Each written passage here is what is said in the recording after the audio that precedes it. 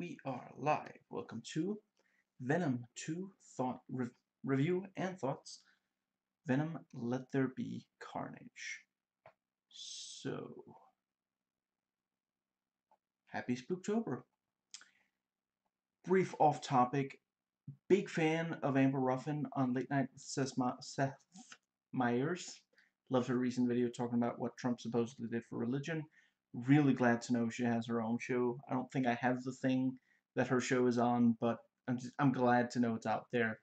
Because before they mentioned that, I was watching that and I was like, she needs her own show. She's too funny to just be like occasionally appearing on late night. Anyway, right. So back on topic. I realize this video is long. I'm going to do what I can to make it worth your time. Also, if you're only interested in the review, that part of the video is not the whole length of the video. To see its length, check the time codes in the description box. I watched this in a theater because where I live, COVID is under control. If you do not live in an area where COVID is under control, please do not watch this in a theater. No movie is worth risking spreading COVID. Even if you think you yourself will be safe, there's probably someone you might accidentally spread it to that you don't want to spread it to. Now, some people feel that the audio mix for this movie is too loud.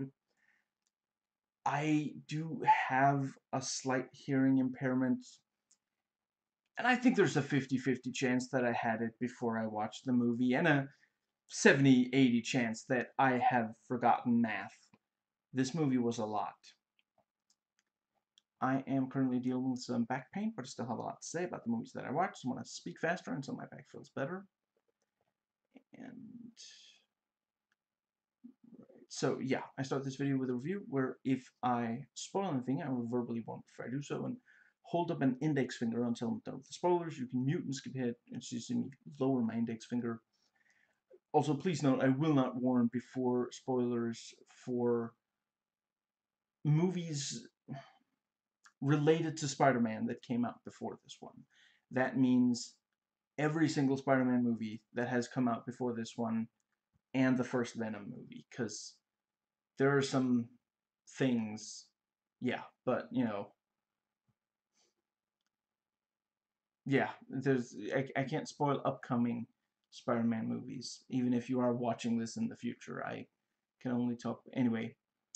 And as soon as I end the review itself, please note the rest of the video will have lots of spoilers for the movie, in addition to spoilers for other Spider-Man related movies.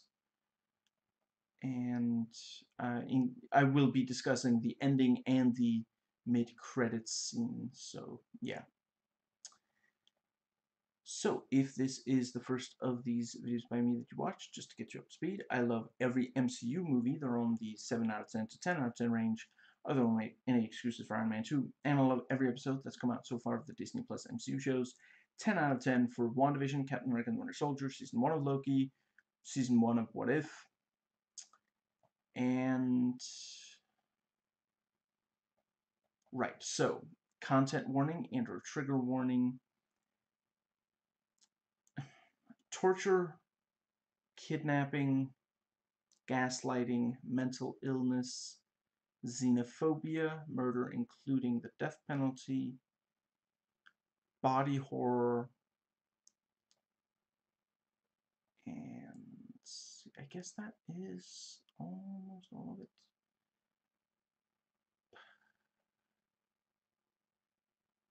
Yeah, that is. Now,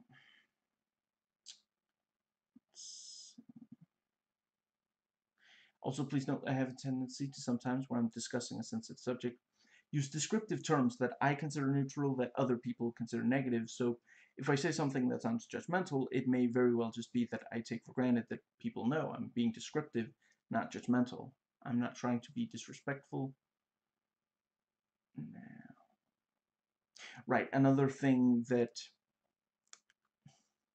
child abuse is another trigger for this. The movie is rated PG-13, and so is this video. Now, I'm not going to spend forever on this, but obviously the movie should be R-rated, not PG-13. It's absurd to make a movie. There's money in it. That's really the only reason you would ever make a story like this. Like, I've read a bunch of comics featuring Carnage. I'm aware this is not the very first time. The 90s Spider-Man show also had Carnage and also toned him down. But I mean, that was like a Saturday morning cartoon. This is a movie. Like, yeah. Anyway, I'm not gonna spend forever on it. But yeah, it should be.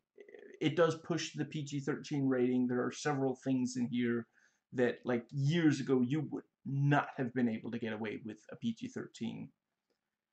But yeah, as far as like violence goes, the movie implies a lot. It shows almost none of it, which, you know, I feel like I don't want to sound like bloodthirsty or something. I just feel like if you're gonna make a movie about a serial killer becoming a super powered serial killer, maybe you want to show just tiny bit of it. I don't know. Anyway, let's see. So I rewatched the first one yesterday. That was my third viewing. The second viewing, not in theater. Basically, since this movie first came out, I've rewatched it every 2 years. I, I mean, that is essentially the fact that the last time. Let's see, why was it that I'm not gonna spend forever on this, I swear. I last watched it in 2019, maybe around the time that Far From Home came out. Is that it? I I don't know. Anyway, so this video is not going to contain any clips of any kind. The most visual it gets is when I sometimes act something out. So feel free to watch something visual, like clips from the movie, in another tab. I won't mind. I'll know, but I mean, I won't know. Of course, I'm not spying on you right now. Did leave part of my symbiote out of sight of your house, but some kid thought he was cute, fed him some chocolate, and now he's ignoring me completely. I actually wrote that joke, terrible though it might be, before realizing how much of a romantic comedy this movie is. Anyway, anything negative I say in this video is not out of bitterness. I don't feel like the movie wasted my time. Nobody forced me to watch it or to make this video. It's not that I'm upset at how it compares to what it's adapting. I swear. Other movies like it, what I was expecting, the trailers and other marketing of the first movie in the series. I don't have some personal vendetta against anyone who worked on making it. To the best of my ability, the negative things I said in this video are fair criticisms based on budget, when it came out, what it was trying to achieve, etc. So in a lot of ways, this movie is like the first one, so I'm not going to mention all of the things where they're similar. I'm going to talk about the ways that they're different from one another, so I'm not just repeating myself. Now, in order to follow this movie's plot, you will have to have watched the first Venom, and I'm glad that that is the case, because this movie does build on what the first one set up. Doesn't always build very much. Like, sometimes it's like, well, I mean, people liked it the first time. No clue why. I don't know. Let's just do it again, I guess. Okay, let's go a little bit more intense with it. Well, it's not. I mean, it worked the first time. It's just, the yeah. That's you get the sense with a sense of that with this movie a lot. But yeah, let's since we're still dealing with Corona, I want to say during this video, it's possible that I will touch my face. I think I already did a couple of times. I want to assure you I washed my hands carefully since the last time I was outside, and I will wash my hands again before going out. So, this is my first viewing. Watched it today. You know, I got back from the theater and, you know, set up the camera, and yeah, here we are. So, the movie is fresh in my mind, and started recording pretty much as soon as I got home. So the plot. Still in San Francisco, Eddie is trying to put his life back together. Improve it enough that Anna will get back together with him. But Venom's hunger and aggression make that difficult, and he's the only one that insane serial killer Cletus Cassidy will talk to. Maybe he can get him to reveal where the last bodies are buried. That would definitely help his career, which is still recovering from the first one, where he confronted Carlson Drake with info he shouldn't have had access to and got himself and his fiancée Anne fired, which led to her breaking off the engagement. But for, let's see, yeah, I'm not going to go into exactly how, but Cletus gets some venom into him, which leads to him developing a different symbiote that refers to itself as Carnage, in a number of ways more dangerous than Venom, and he definitely wants to free Frances Barrison from the institution where she is locked up, and yeah, we wonder, can Venom possibly stop them? Carnage is, of course, going to start the killing spree with his hairdresser, the hair he was pointing in the first movie's post-credit scene. Woof. In the first movie, the villain was evil Elon Musk. I mean, more evil than the real Elon Musk. Not by much, but still. So, in the first film, things just happen, things that shouldn't be able to. In this one, I mean, in this, there's something relatively similar. In this one, symbiotes can kind of do whatever, like, symbiotes can suddenly do things that are extremely convenient to the plot. I do quite like that part of what the movie's about is if Eddie will be able to redeem his reputation as a reporter by whether or not he can make some important discoveries about a serial killer. In the comic books, that's actually how he ruined his reputation. He got some details wrong, accidentally blamed the wrong guy for serial killing, and when Spider-Man caught the actual serial killer, people no longer had any faith in Eddie Brock. He lost his job. That serial killer was not Cletus Cassidy, and like I mentioned, they kind of reversed it, and now it's an opportunity for him to redeem himself, rather than how he ruins it. But it's a neat comic book reference. I mean, ultimately, I still feel like the first one should have had... I mean, I guess, were they implying that that was what happened before the events of the first movie? Because they talk about that he was, like, run out of town. Was it New York? Anyway. Now, so yeah, I'm gonna briefly quote fellow critics.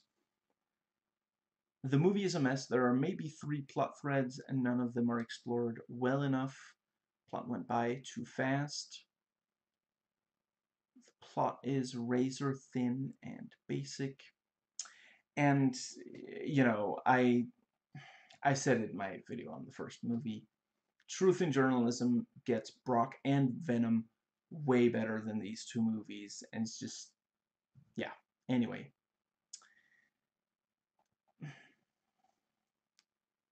I know we probably are not going to get maximum carnage, but I'm just registering my complaint that it's not going to happen, because I really love that story. I did when I read it. Today I might find that, you know, today I might think it's a little much, but they do take some stuff from that for this movie, and let's see. Yeah, I'll get into what in the spoiler section. So, IMDb lists this as an action sci-fi thriller, not horror. Huh. Okay, fair enough. The action can be very exciting. The the horror thriller aspects can get genuinely scary at times, and the sci-fi is sometimes quite interesting. Now, let's see.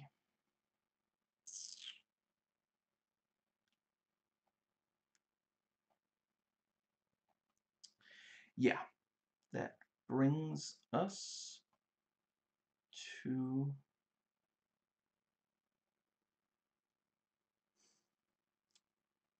I'm just very briefly going to talk about the first Venom movie is a mess for many reasons. Without Spider-Man, at least at the very start of the story, Venom the symbiote is much less interesting. The tone is all over the place. PG-13 makes no sense when your titular character literally eats people. Tom Hardy insists on doing weird voices in every movie I see him in. Is it me? Am I just just be honest, Tom? Is this okay? That bit's dying. No, seriously though, what is he doing? There were a couple of times in this where the way that he does the Venom voice, he actually sounded a little bit like Bane. The very yeah. Anyway, this movie does do a lot of things that the first one did, and most of them it's at least more watchable. But I think that does depend on your tolerance for this sort of thing. Like if you thought the first movie was a little much, this one is definitely gonna you're either gonna roll with it, or the movie's gonna run you over and back up and run you over again. This is yeah. Now the title of this movie is a biblical reference. Basically Carnage sees himself as a figure of that magnitude. Now, I'm just very briefly going to quote from Wikipedia about the title. Let's see. Yeah, some people said Maximum Carnage would have been a better title, or even just Venom 2. They negatively compared the official title of this film to films like Batman v Superman: Dawn of Justice, The Assassination of Jesse James by the Coward Robert Ford, Legend of the Guardians: The Owls of Ga'Hoole,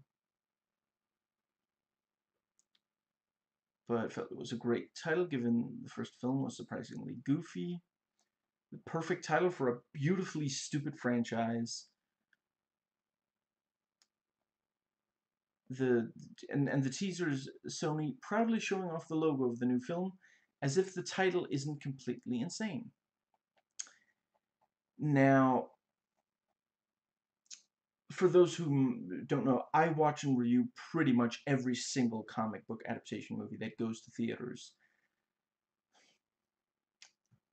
When I read comics, which is pretty much 1999 to 2007, possibly a little before or after that, Carnage was my favorite villain and one of my favorite characters in general. And there are definitely some really good things about. There are some things they get absolutely right. Now, let's see. There was no 3D showing at cinema near me, so I cannot comment on the 3D. Now, this was written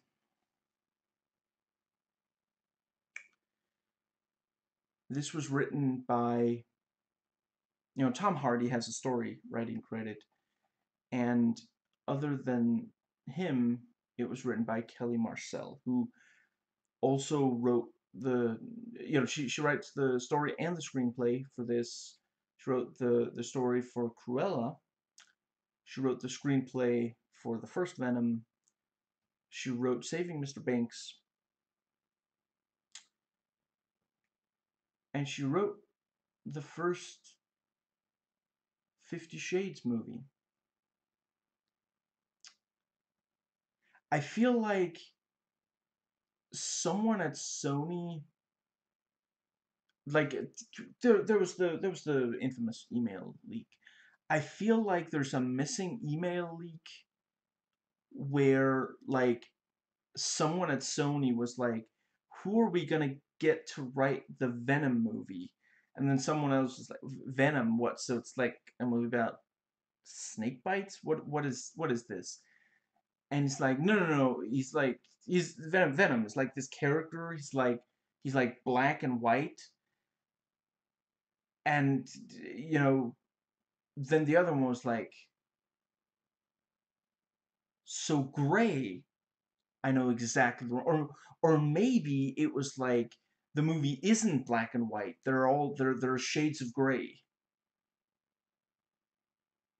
I That would make sense, but as it is, I'm not sure there is an answer to that makes sense because for those who might not remember, 50 Shades of Grey came out before Venom. We're not talking about like, oh, she wrote Venom, that went well, so she wrote this other movie that she really wanted to, but no, no, no. They knew that she had written 50 Shades of Grey when they hired her to do Venom.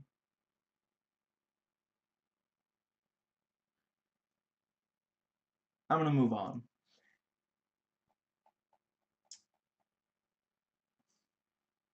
Yeah, I'm gonna quote a fellow critic here on the writing because this is a really great quote. First, the writing feels like it has schizophrenia. It's all over the place. It's like two writers sat in different rooms, came up with two very different movies, and then both were so horrible they decided to smash both of them together, hoping two negatives would make a positive. It did not work. And I do appreciate, there are some really far out concepts, you know, in both of these movies. And the first one already like asked you to accept kind of a lot, but the first movie did also spend some time saying, astronaut crashed to Earth, and oh, they encountered a what was it, a meteor or something, and like there were life forms on that, and they're trying to test, like they're seeing if the life forms will form symbiosis with human beings, and it tries to get, this one adds several new things, and it doesn't even try to explain, like there are things in this movie that I did not think I would see outside of a comic book, and the movie just kind of glosses by, like a lot of characters don't even, there are there are times where Eddie will argue with Venom, and like we can hear Venom's voice and he can, but the other characters around Eddie, they can't hear him. So they're just seeing this guy running around, like apparently arguing with himself, and they are surprisingly cool with it. And I mean, they can't. It's a choice. I don't know if it's a good choice, but it's certainly a choice. They kind of did have to either like restrain themselves on that, which it's one of the things that people really enjoyed about the first one. Not always, sometimes ironically, but nevertheless, it's considered a strength of the first movie. They could either restrain that and thus possibly lose money, or they could just go all out and just like other characters will occasionally be like, "What did you just say?" And he'll be like, "Oh, I don't know. I'm saying things. I can't." At one point, he literally tells a person, "I can't explain that," and then he kind of tries, and then they just move on, and it's just like there are so many movies out there where like this would be a thing where like other characters wouldn't just let it go, but here it just they just move on. And you either roll with it or you get run over and run over and over again. Plot twists. Let's see. There are some real baffling ones.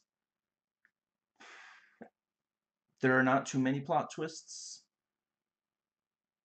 I don't know if is bad the word. They're weird. There are some weird plot twists.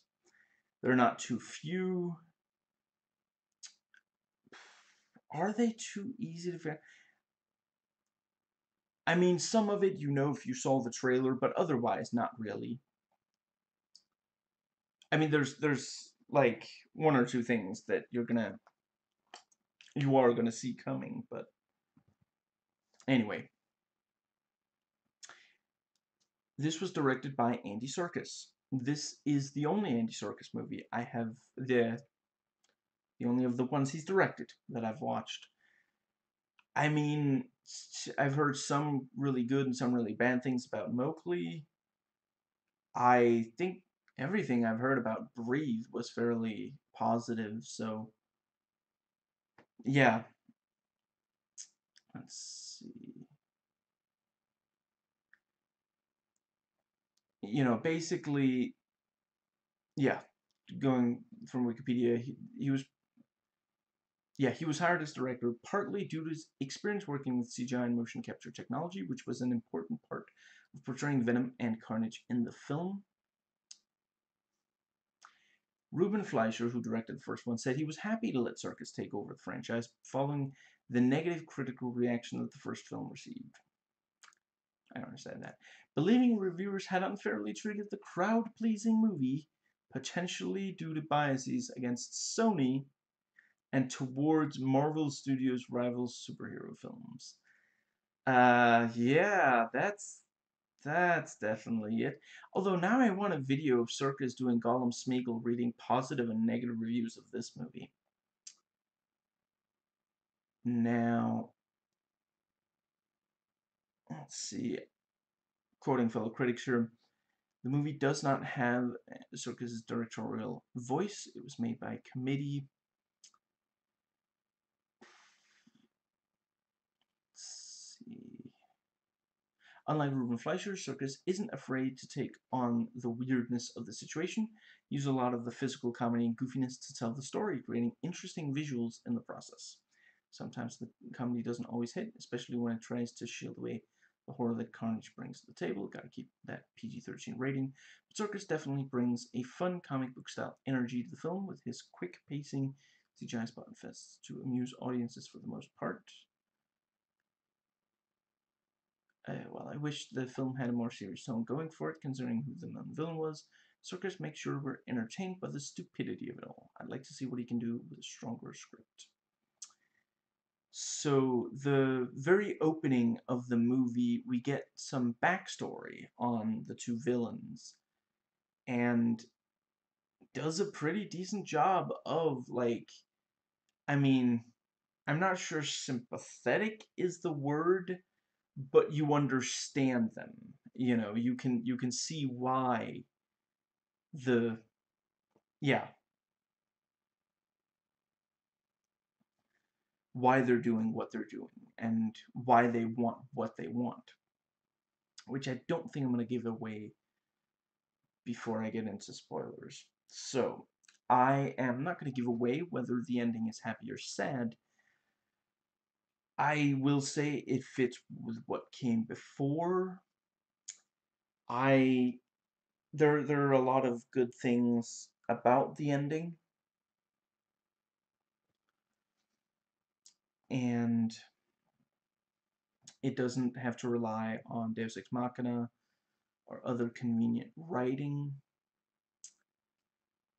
Now, so the movie, it has a mid-credits scene. It does not, as far as I know, have a post-credit scene. You don't have to stay all the way through the end credits. Once you've gotten the one scene, which comes just a few minutes into the end credits. and I can understand. I think they might have been like, look, if we're gonna make the movie this loud and this fast and this ridiculous, we gotta let people leave as soon as it's over. The movie never really lost my interest. I'm not sure I would really say that any parts were more or less enjoyable to watch. Like, it's not always the same reason that a scene is enjoyable. Like, sometimes a scene is enjoyable because it's actually good. Often it's enjoyable because it's so ridiculous that you just, yeah. And I just got done watching the Cosmonaut review, Cosmonaut Variety Hour quickie review, where he talked about that he was always laughing at the movie, but more frequently at how ridiculous it was, not with the movie, not at the actual jokes. Now, as far as, let's see,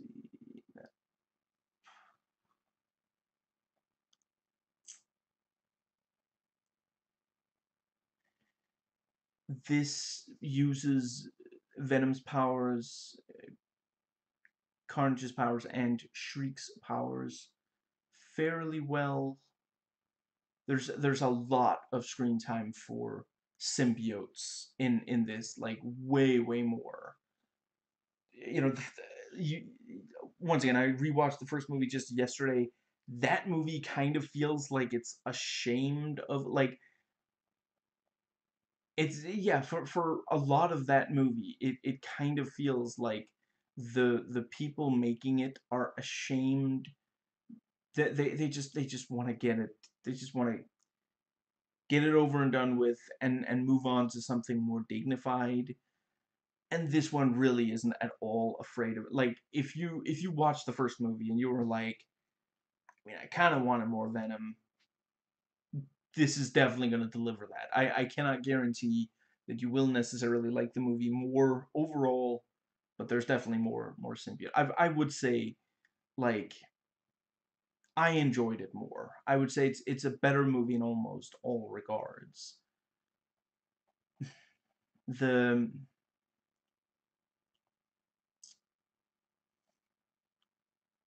I don't know that I would say that it's a good movie, though. So that brings us to the actors. So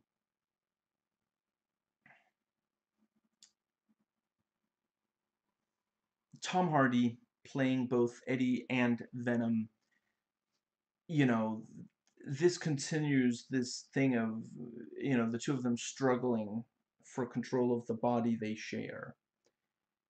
And some of it feels like a retread. Like, it almost feels like parts of this movie were just the stuff cut from the first. And I'm almost 100% certain that isn't the case. But, like, you have multiple scenes of the two of them arguing over who gets to be in charge, and it just kind of feels like this is the stuff that, the first, yeah, you 3 times I've now watched Venom, and every time I watch it, I get even more of an appreciation of how much must be missing from the, yeah. Wait, did I say every two? Right. Venom came out in 2018. I think I'm thinking of Spider-Man Homecoming. Spider-Man Homecoming, 2017, 2019, and 2021. Right. Yeah. I just realized that, and I had to get it out of my system. So, in the first,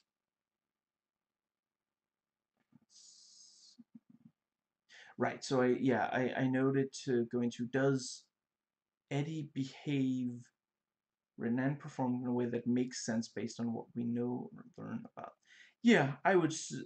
A lot of the time, his actions actually make sense. In the first one, Eddie does stuff no half decent journalist would do. Does he in this too? I mean, I think maybe the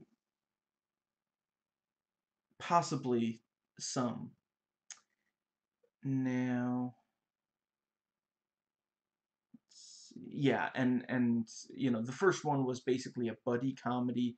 This one's a romantic comedy, and I know you have one of two reactions right now. You're like, that's another person saying that. How does that make any sense? Or you're like, I've never heard anyone say that before, and now I'm wondering if you have some sort of that this is a movie that makes you feel like your brain is melting and about to come running out of your ears.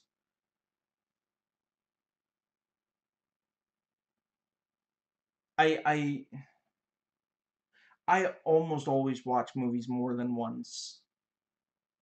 It will be a relief when I watch this a second time just to make sure that I didn't imagine this movie. This is not a movie to like maybe not so much visually, but like the ideas and such. Do not do acid and then watch this movie unless you're like 100% down for completely freaking out because the yeah.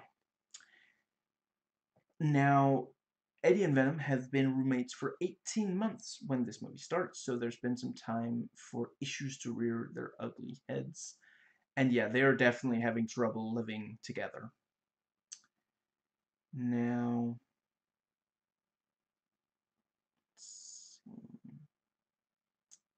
yeah, Cosmonaut Variety Hour pointed out in their video on the first one that Eddie behaves like he's drunk the whole movie.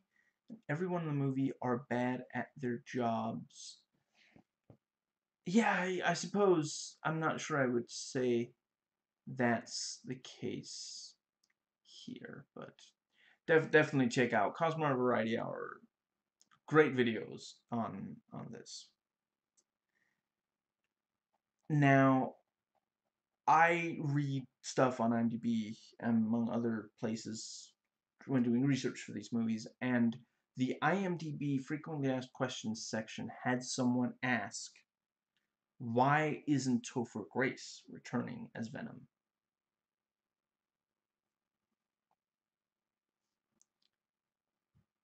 Some men just want to watch the world burn. Originally no one put in an answer, but like a couple of days ago, someone put in, he stunk. Now, let's see, brings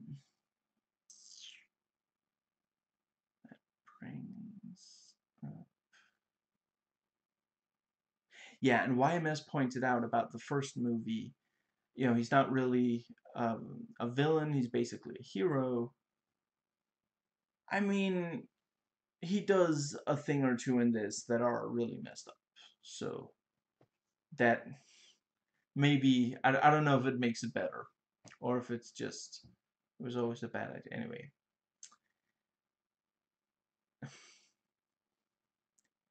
so Andy Serkis said that Eddie is struggling with Venom, who's like a manic toddler, while Venom feels trapped in Eddie's body, and that does come across, and it's kind of fun. Not always in the ways that it's supposed to be, but it is fun.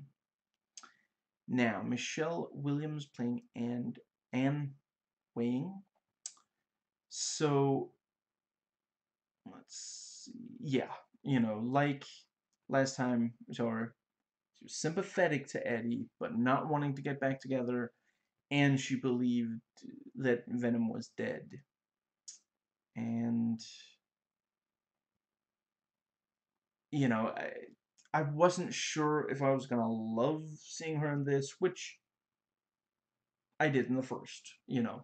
I really appreciate when you have a character like that, and you do not make her like this awful. Like there are way too many movies where a woman is supposed to, like, we're supposed to dislike a woman because she's not with the male lead of the movie, and it's like, just, yeah, it's frustrating. I'll leave it at that. And yeah, both of these movies have a lot of empathy for her character. She doesn't do what Eddie wishes she did, and maybe sometimes she doesn't, and not necessarily what the audience maybe wishes she would, but you don't get that she's not just like intentionally hurting him. Now, the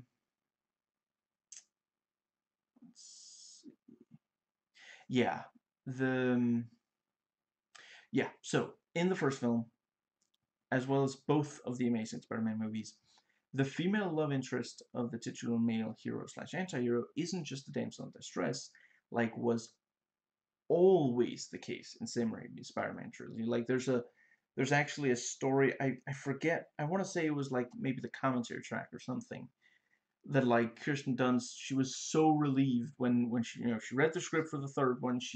I think she even thanked the screenwriter, thank you for not making me, for not having me in the finale screaming and needing Spider-Man to save me.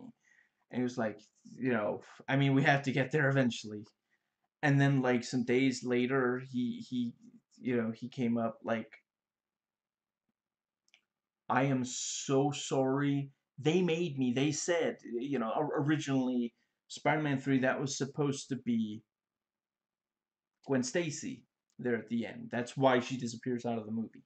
She wasn't supposed to disappear out of the movie. She was supposed to be captured and threatened there, but the studio felt it should be Mary Jane.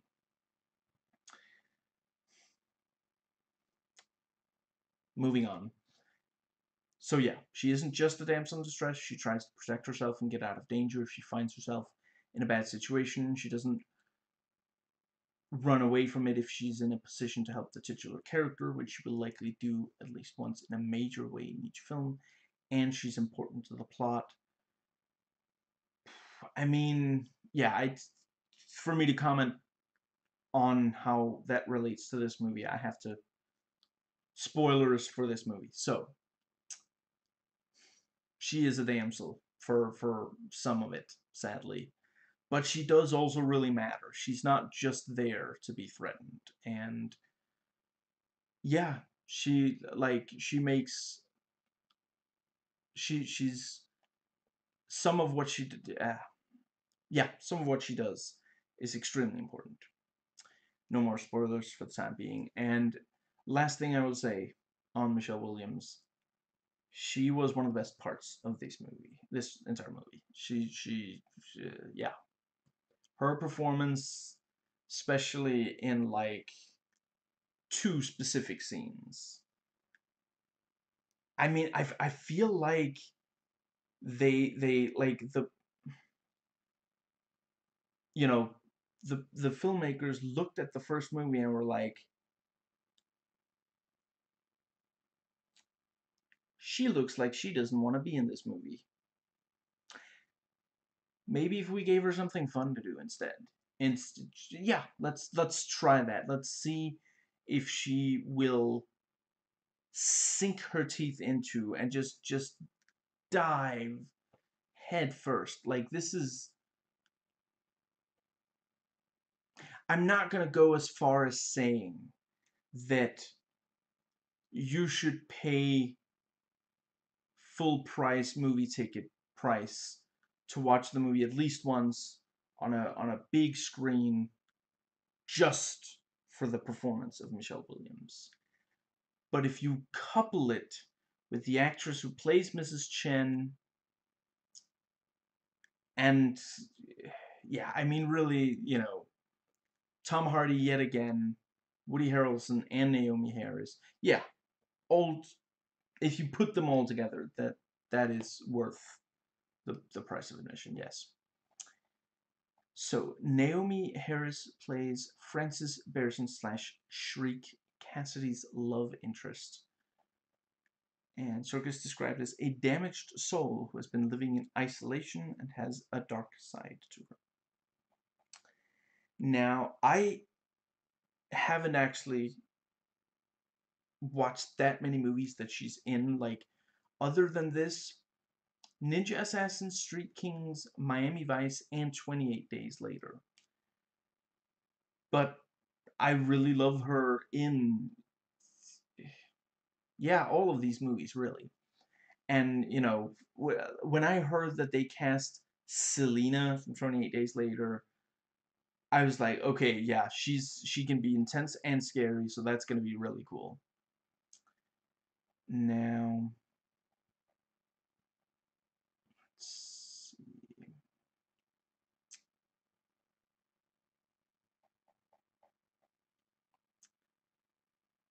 Yeah, you know, she has the ability to emit powerful high-pitched sonic screeches, which is actually one of Venom's main weaknesses. So, you know, that, yeah, that's a, you know, and other than that, no, we are yet again like with the first one, Venom fights a, you know, a stronger, faster, more powerful symbiote. So that's a little, you know, I really, we probably are getting Venom 3 unless this movie just absolutely dies at the box office. We're probably going to get at least one more Venom movie, and yeah, I really hope that they come up with something other than, I get it.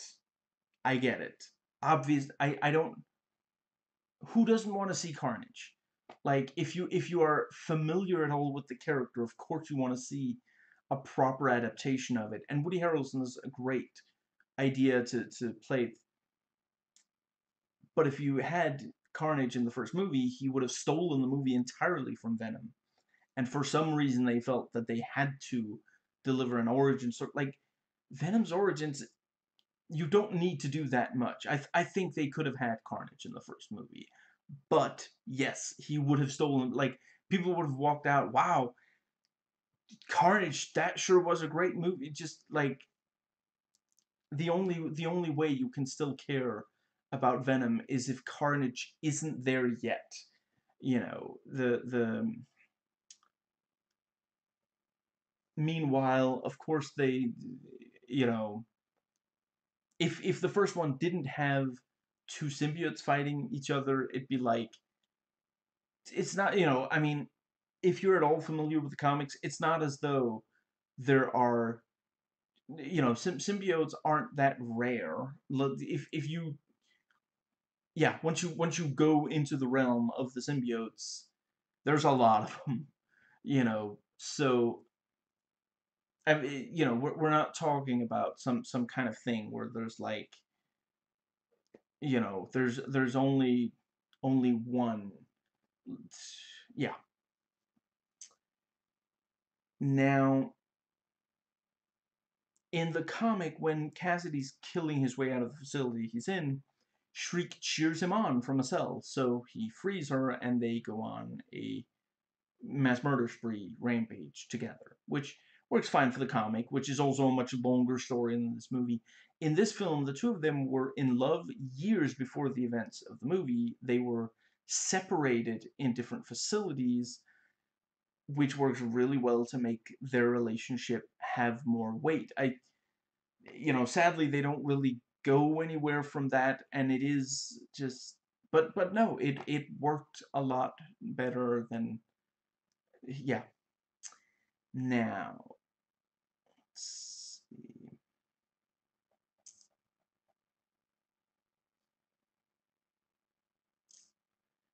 And yeah, we of course have homage to 1994's Natural Born Killers, with Harrelson going on, playing a character where he's going on a serial killing spree with,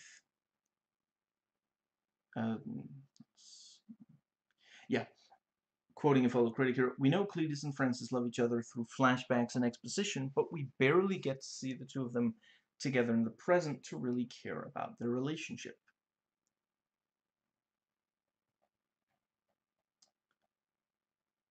Now,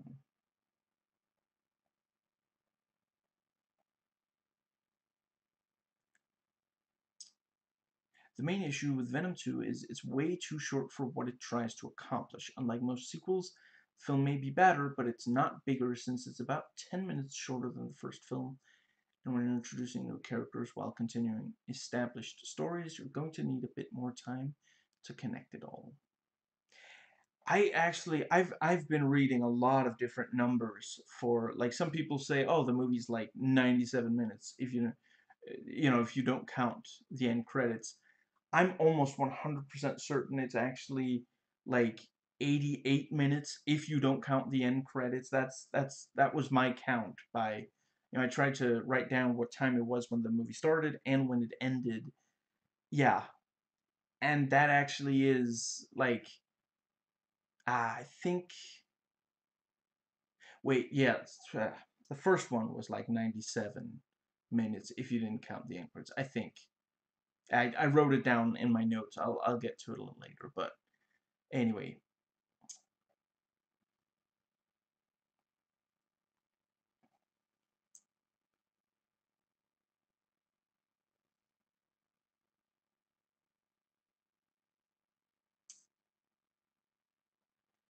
So let's see them.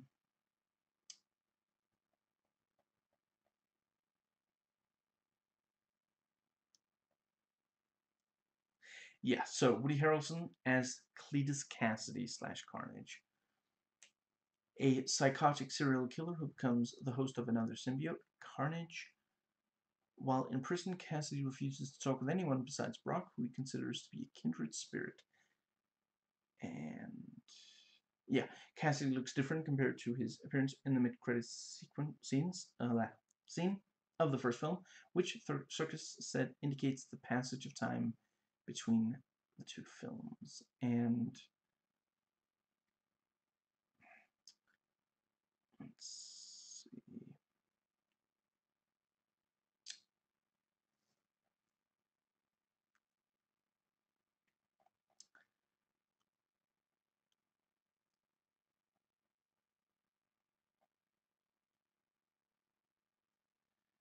Yeah, basically Carnage. The reason Carnage wasn't in the first film was that he would steal the movie from Venom. Similar to how the Joker wasn't in Batman Begins, Lex Luthor wasn't in Man of Steel, and I mean, I suppose ultimately the scenes featuring Cassidy and Carnage are often some of the most entertaining ones. I mean, it maybe also it would help if, like, a lot of the Venom scenes, a lot of the scenes with Eddie and Venom, they're bickering like an old married couple, and I don't know who in the Venom fan base wants that. I can't. I don't know why they don't just, like, in this one there's a good there's a ton of screen time for Venom, but a lot of the time he's not really doing anything all that interesting. And yeah, I really hope that the next time we see Venom, that they're going to try to balance it more out, that it's not just, yeah. So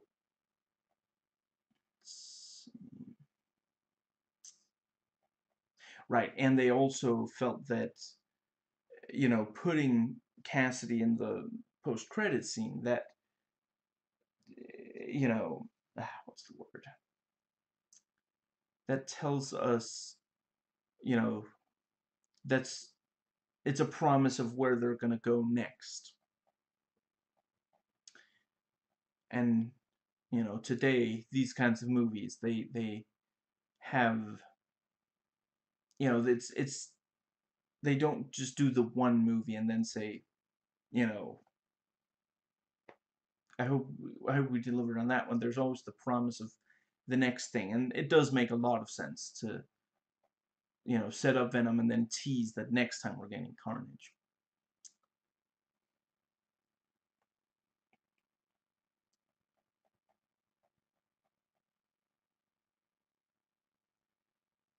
Now the character of yeah, Cletus Cassidy and Carnage characters were created in the 90s when a lot of regular people were obsessed with serial killers. This was also when Natural Born Killers and many, many other films about serial killers came out.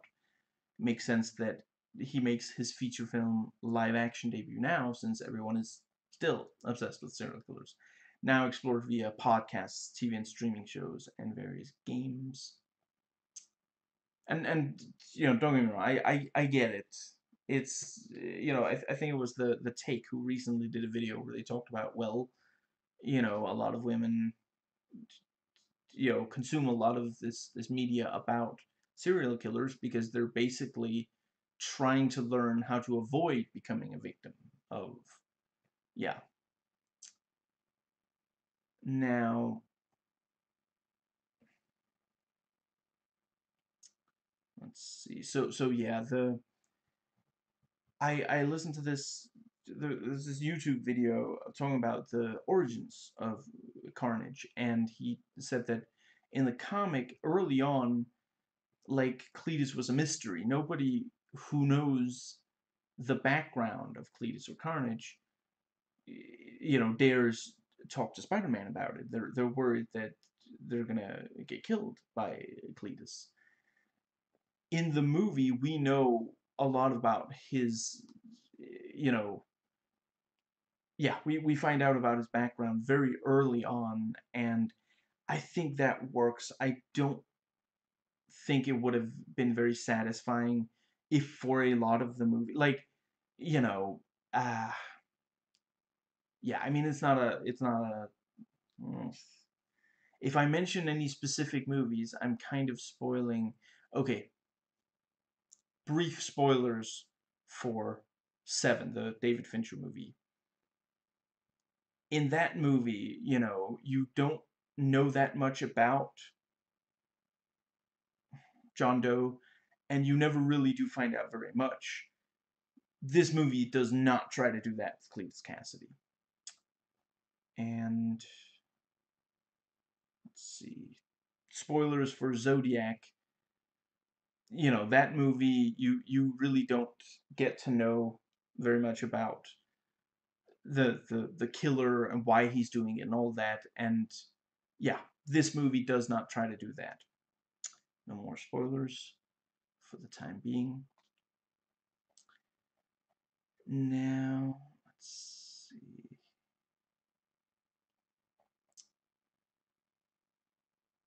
Right, Peggy Lou is the actress who plays Mrs. Chen.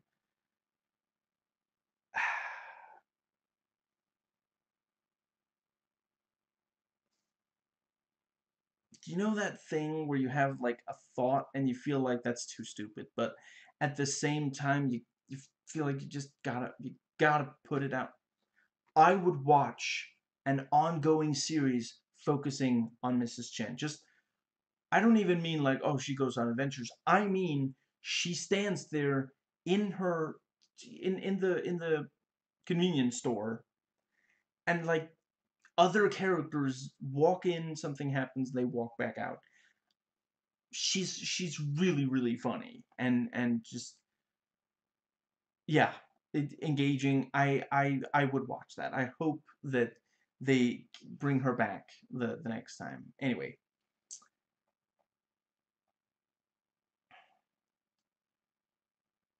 so let's see. That brings us to,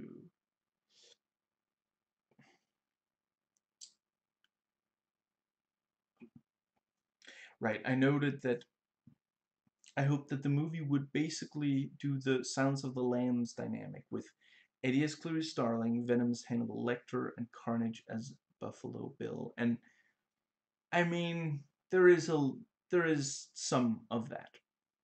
Now, my only problem with casting of Woody Harrelson is that he is a little too old to, like, the first time we see Cletus Cassidy, he should be like 17 years old, or maybe in his 20s, but definitely not, but and I do think, like, it would have been ridiculous if they just tried to, like, de-age him for all of his scenes, and they don't. As far as I can tell, he looks the way he looks in real. I don't know, maybe they took some years off, but they definitely didn't take that many years off. But you know, now he's incredibly talented.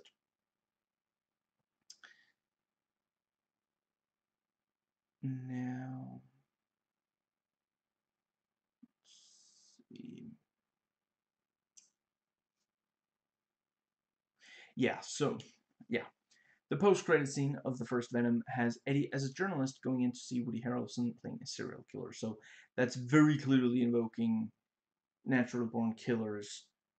Spoilers for Natural Born Killers. Do not, like, if you haven't watched that movie, if you have any interest in it at all,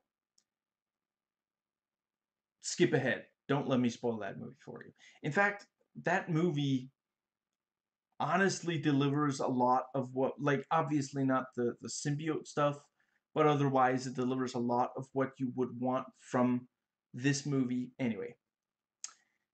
So the yeah, I'm gonna say it for those who, I'm trusting you that you're not watching this without having watched that movie, unless you just don't. If you're certain you'll never watch the movie anyway, I'm gonna I'm gonna walk through it, so for those who might have forgotten. Natural Born Killers ends with Woody Harrelson. Woody Harrelson plays the serial killer throughout the entire movie. The very ending has a reporter. They're played by Robert Downey Jr., so, a different Marvel actor, coming in to interview him, and Woody Harrelson's character manages to outmaneuver the guards in the prison and break out of prison, ultimately killing the reporter. Now, I'm not going to give away whether or not this movie kills off Eddie Brock, but obviously that's not, we don't expect it to go that far, but it is an excellent nod to have, just, yeah, and yeah, that's what I'll, okay, so no more spoilers for the time being. And in the comic, Eddie is in a cell with Cletus Cassidy, and that's how it happened. And the yeah, in this, it's that Cletus, you know asks them to get asks the guards to get Eddie there, and then they talk. And I'm not going to give away exactly how it ends up with symbiote, but yeah, in at least one of the trailers, it looks like Carnage is writing his letters from his cell in his own blood. Use a pen, Cletus K. And yeah, so in the first movie, I liked that both Anne and Dan, yeah, Anne and Dr. Dan, Anne's new man, they help Eddie, and yeah, that is still the case. And let's see, yeah, that brings us to the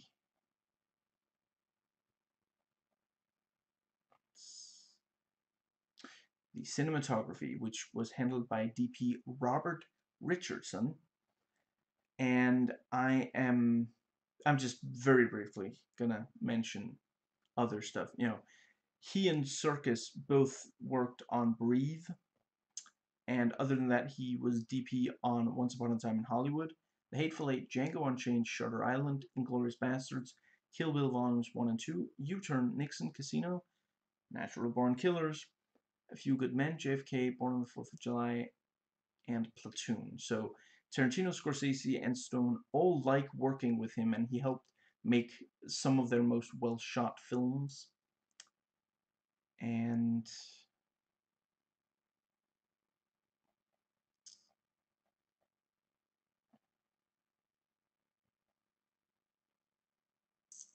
yeah, so I'm gonna quote fellow critics here. Andy Serkis and Richardson go hard on the urban gothic imagery. This is a comic book movie that actually looks like a comic book with wild angles and whirling camera that recalls Sam Raimi's Spider-Man trilogy.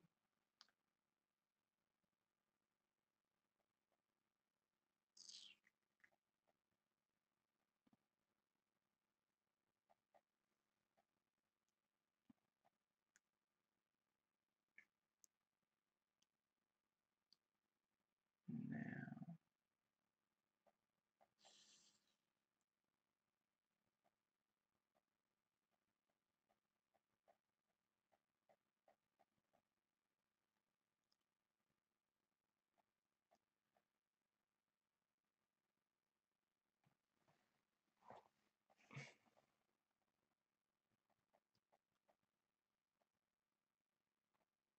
so the movie does right. So let's see. Is it easy to follow when something suddenly happens, like action scenes? It's a bit mixed on that. Sometimes, yeah. Sometimes, but sometimes not. Now, the movie was edited by Marion Brandon, who is also editing Thor: Love and Thunder.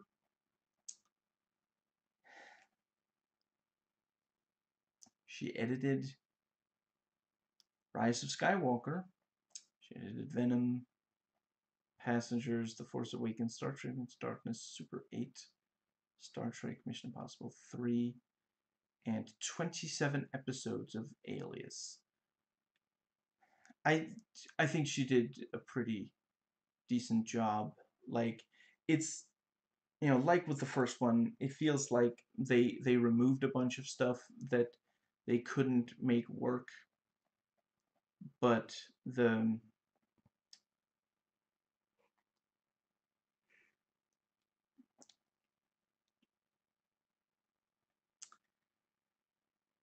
now oh right, it's hampered by some weird technical choices like dubbing in Harrelson and Harris over the voices of younger actors playing them as teens. Are we supposed to think a 17-year-old sounds like a 60-year-old Harrelson? Voices change over time. Audiences will track who these characters are. And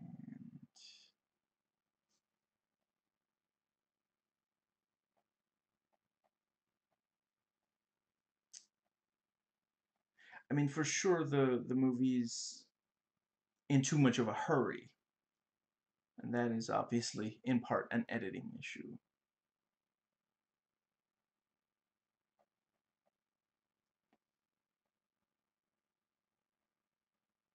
Now,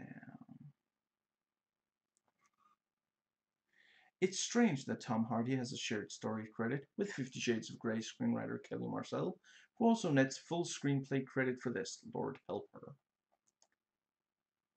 Now, that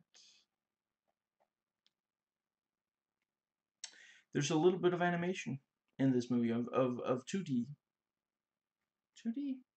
I guess some 2D, some 3D. It's used fairly well, and that they get a good balance between it, like looking like it's not supposed to be like photorealistic. It's supposed to be stylized, and it yeah they have something that's it's easy to tell what you're looking at, but it also like it makes a strong impression. the special effects, like some of it is really really good. Some of the CG is very very convincing. You know, both of these movies have at least one scene each where like you know, if you imagine that this is Eddie Brock's head, then you know Venom like comes uh, yeah, pops out of part of him, and like the head is in front of Eddie's head. That happens at least once in both movies, and it is so much more convincing when it happens in this movie than in the first one.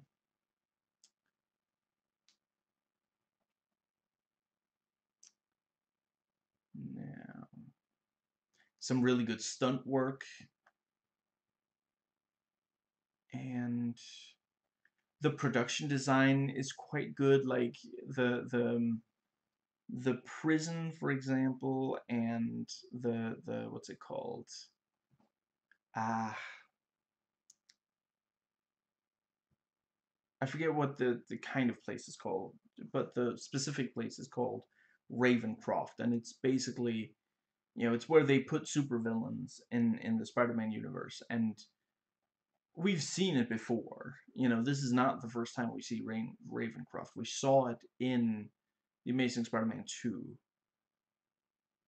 And I don't know that I would say, I'm not sure it looks better this time. It looks great both, but like you're gonna remember it. Like there's 3% of the people who watch this movie are going to have nightmares where they're suddenly, you know, they wake up and they're in Ravencroft or something. You know, it is nightmarish, it is horrifying, and they really capture that. Now,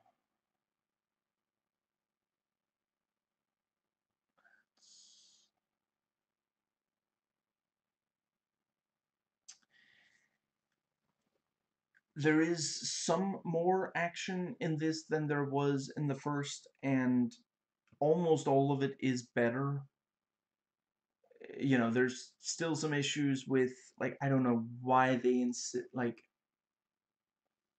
we pay to see these things fight. You know, we want to be able to see them, and yet the lighting is way too dim.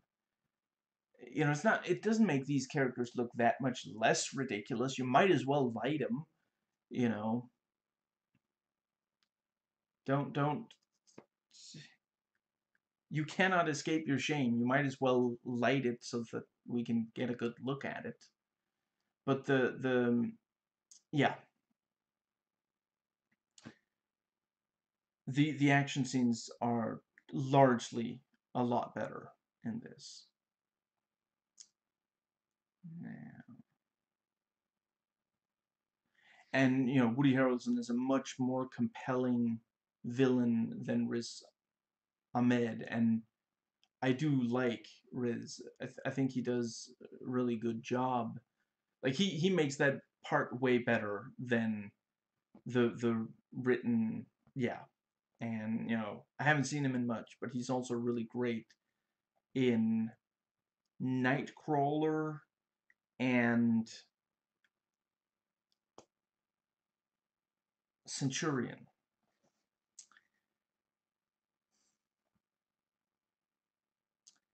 So the music was handled by Marco Beltrami, who's done a lot of movies that have similarities to this one. I can't, I'm not good at talking about the music of a movie after having only watched it once, but near the end, you know, there were some scenes where like symbiotes were fighting each other, and there was like hard rock, heavy metal kind of stuff with like electric guitar and such. And it just that is the soundtrack of symbiotes. You know, I forget exactly who, some YouTuber pointed out that, you know, the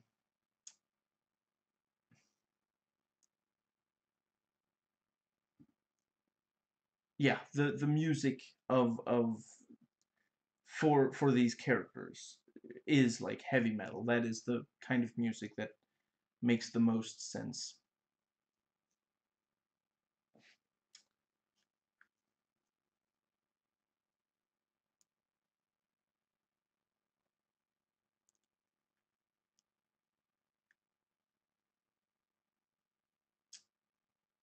So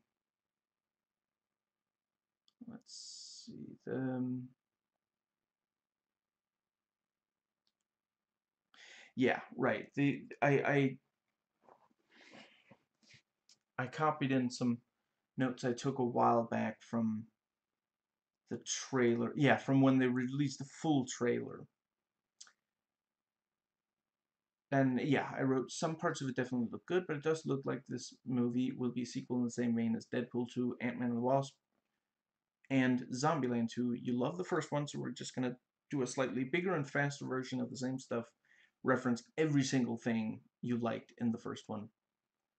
And to be fair, I do love all those movies, all three originals, all three sequels.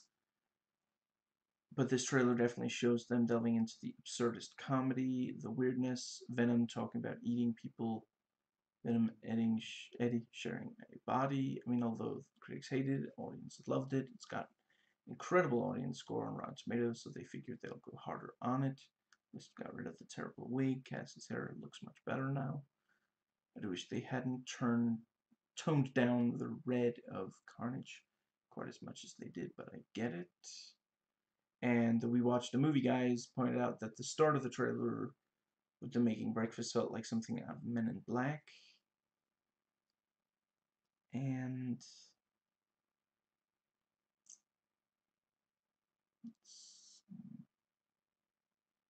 yeah, that is it for the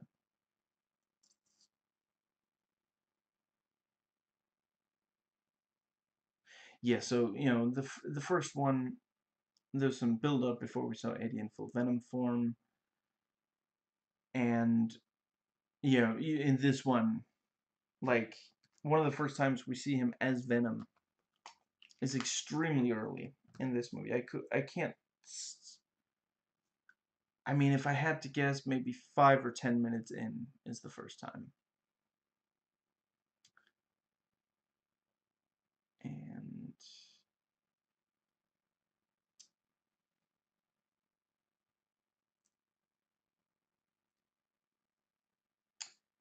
some people counted it as this movie being 83 minutes now.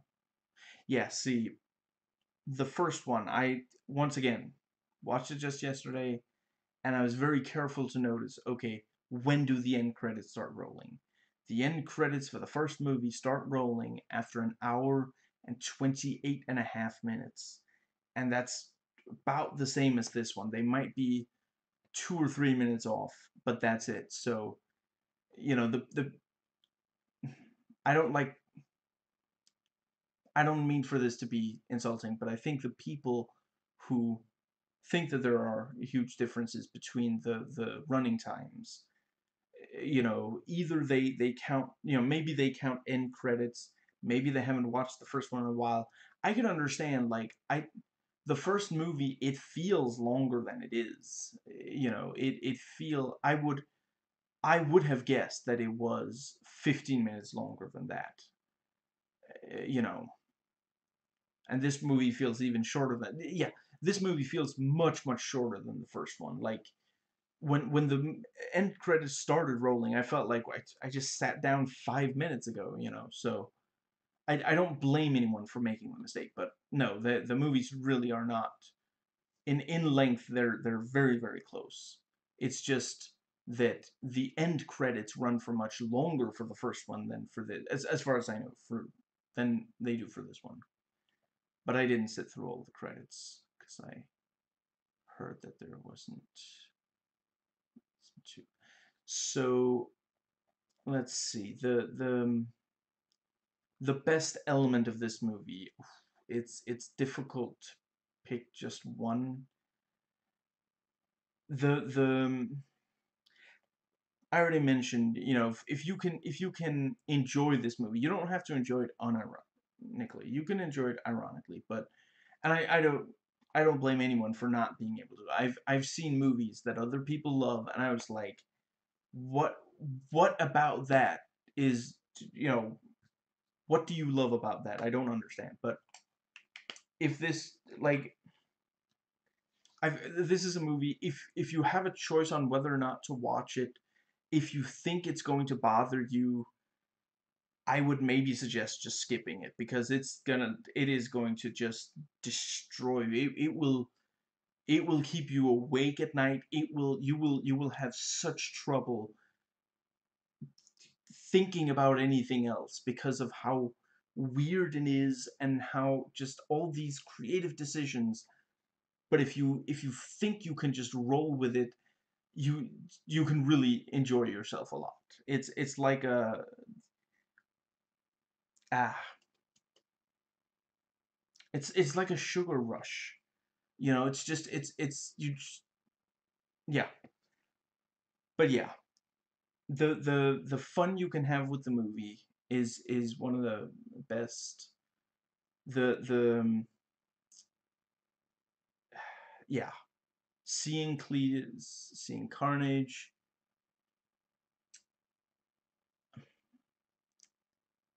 and the yeah, Michelle Williams and Mrs. Chen. Now, let's see. The worst aspect is the yeah, let's see. I guess the first one was kind of an accident. Like they were trying to make this movie, they were trying to figure out how to make it work. And one day Tom Hardy got the weird idea to jump into a fish tank. And so they filmed that, and they were like, this is actually kind of, I don't know, it kind of works. I feel like, okay, let's roll with it. And this movie tries to recreate that. Like in that movie, it was organic. It was bad, but it was organic. Here, it's very astroturf. Like they really try to, and the fact that they are like on board with it.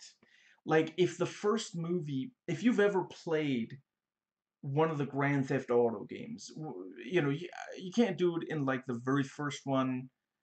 I don't know about the second one. I think from the third one and at least several games on. I haven't played all of them. If you are very quick, you can you can carjack someone where there's someone on the back seat, and if you drive really fast, they are not going to get out of the seat. If you start to slow down, especially if you actually stop, they might, a lot of these passengers will like open the door, run out, and you know you it can be fun. It can be fun to go on a joyride with someone sitting back there. Watching the first movie was like being the passenger in the car there. Watching this movie, it's kind of like, I mean, yeah, the car's moving faster, it's crashing into way more stuff. It's way louder, it's way more ridiculous, but for one thing, you kind of knew, we knew what we were getting this time because it was what we got the first time, and the trailers confirmed that we're getting more of it. And then you have like the fact that it was planned, that they tried to, you can't really recreate an accident. You can just imitate it, and that's never going to be the same. Now, let's see. And I do think that it is an issue for this movie.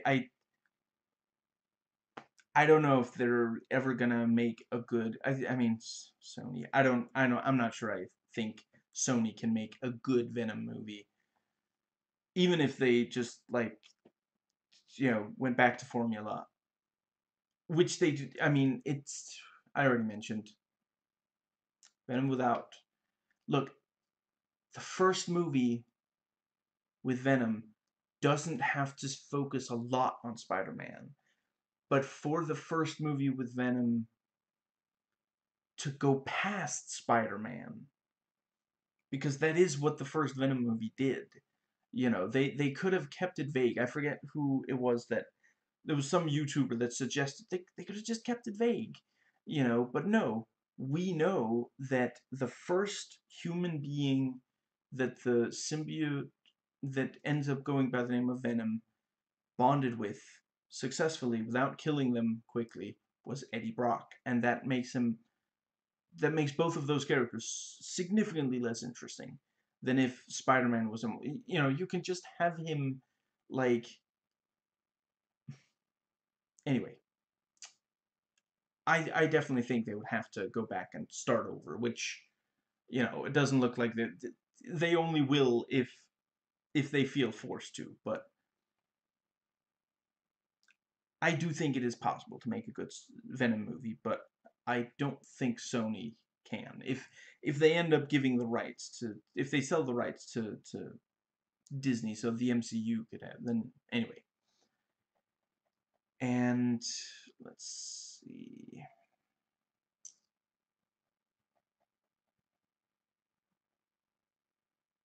Now, yeah, so what I was most worried about for the movie was more of the tonal dissonance. And I mean, really, at least this time it knows what it is. It's not trying to figure out, so that isn't as big of a, yeah, it did fine on that front. Now, the thing I was most looking forward to was seeing Carnage on the big screen, and that was very, very satisfying. You know, he should have had more screen time, but I get why it ended up the way it did. You know, if you're like, oh, you know, been if you like me have been wanting to like, so let's see, what is, I guess 20 years, 20 years, yeah. If you have been wanting to see Carnage on the big screen in 20 years or more, you know, obviously keep in mind he does not have that, you know, he has less screen time than you might hope for. But seeing him, yeah, it's like, it's incredible seeing him, you know, throwing around his victims and like the you know, forming all these tentacles and the, yeah, for some people just seeing Carnage in the flesh, so to speak, will be enough. You know, that will be worth the price of admission. The trailers give too much away, but they do also give you a good idea of what the movie is like. And, you know, if you like the trailer, you're more likely to like the movie than if you do not like the trailer. Cover and poster do not give too much away, and they do also give a pretty decent idea of what the movie is like. If you like the poster, you're more likely to like the movie than if you do not. And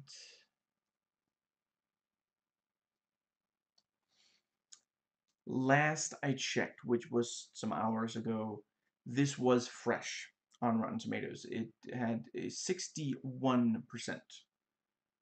based on 191 reviews and 84% audience score based on over 5,000 verified ratings. Let's see, that is the, so of the 191, 116 of them gave it a fresh rating. And yeah, you know, it was, let's see, on the 11th it was rotten, but it's been fresh, you know, yeah, the 12th, the 13th, and today the 14th, so. And on Metacritic, when I last checked, it was at 48 out of 100 and 6.4 out of 10 for users. And on IMDb, it has 6.5 out of 10. with 429 IMDb user reviews, 108 external reviews. Now, let's see. So 22.4% rated it a 7, 18.4 rated it a 6. And yeah. So yeah, this is not capital C cinema, but it is cinematic junk food. And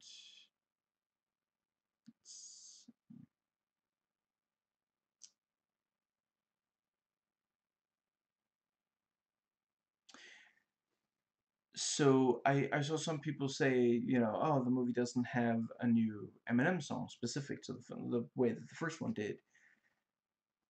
Actually, it does, and there's also a remix of the one for the first film, and they're both great. So that's cool.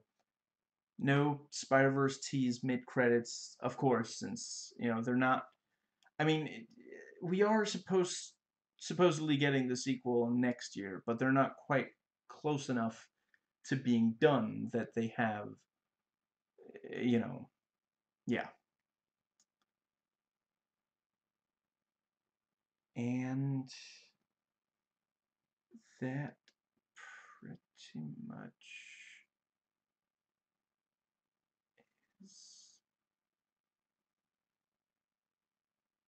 Let's see, I'm gonna scroll through, see if there's anything.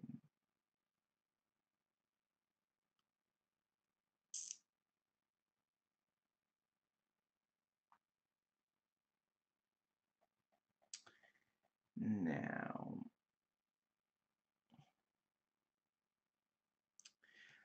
something I completely forgot, but again, yesterday I rewatched the first movie.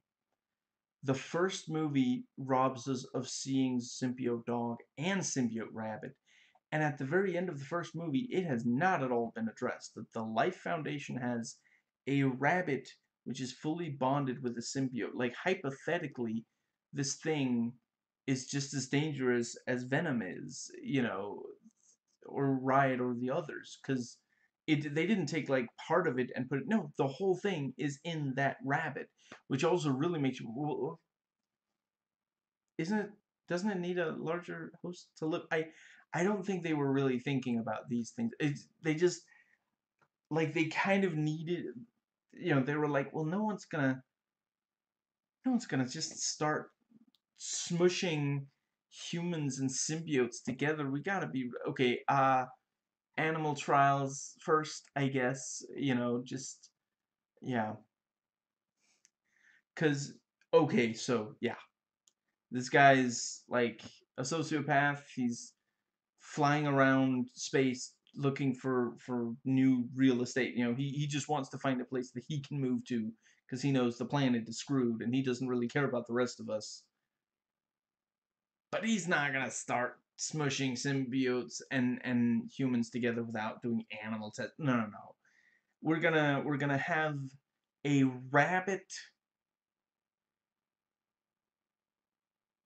have symbiosis with one of the Clintar.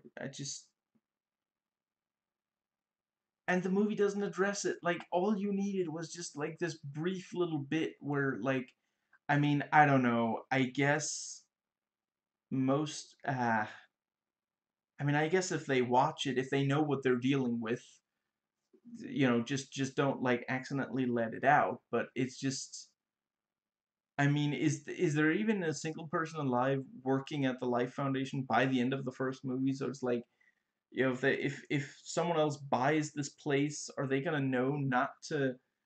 I mean, if they see a bunny and they, are they gonna? Did someone take careful notes to make sure?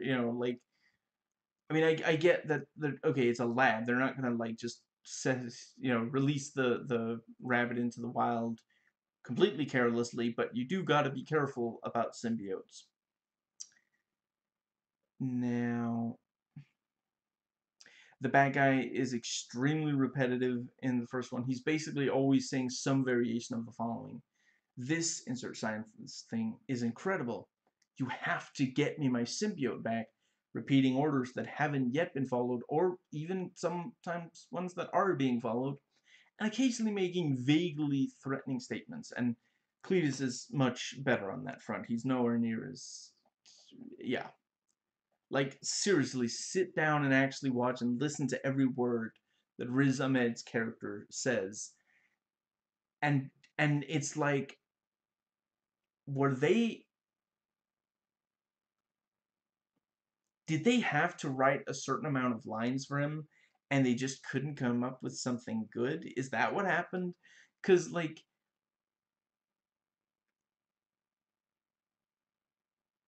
it's wild. It really is. Like if you watch the first Venom movie and you're like, I mean, there was something wrong, but I can't quite put my finger on it. That's one of them. That's definitely one of them.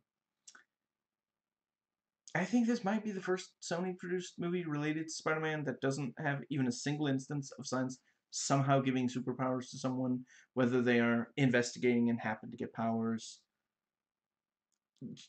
Side note, characters in Sony produced Spider-Man related movies seriously need to stop trying to input codes in tech code pads. It does not lead to good things. You have the Amazing Spider-Man where he imitates the code, gets bitten by you know I mean, there's the one spider but he gets like a dozen spiders on him. So anyway, and then in Venom 1, where and he's like, I don't know how to get you. He wants to get the poor homeless woman out of there. I don't know what. He just starts pressing the thing, and it's just like, I mean, they probably felt like they had to give him something. He would look. You can't have him just be passive, so you have to give him something. Anyway, let's see. But yeah, one way or another, they accidentally find themselves in a place that gets them powers. Sometimes they're irresponsible scientists testing some science on themselves.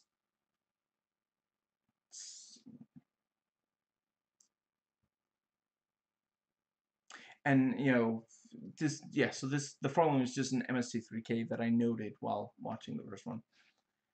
Anne is on the phone with Eddie.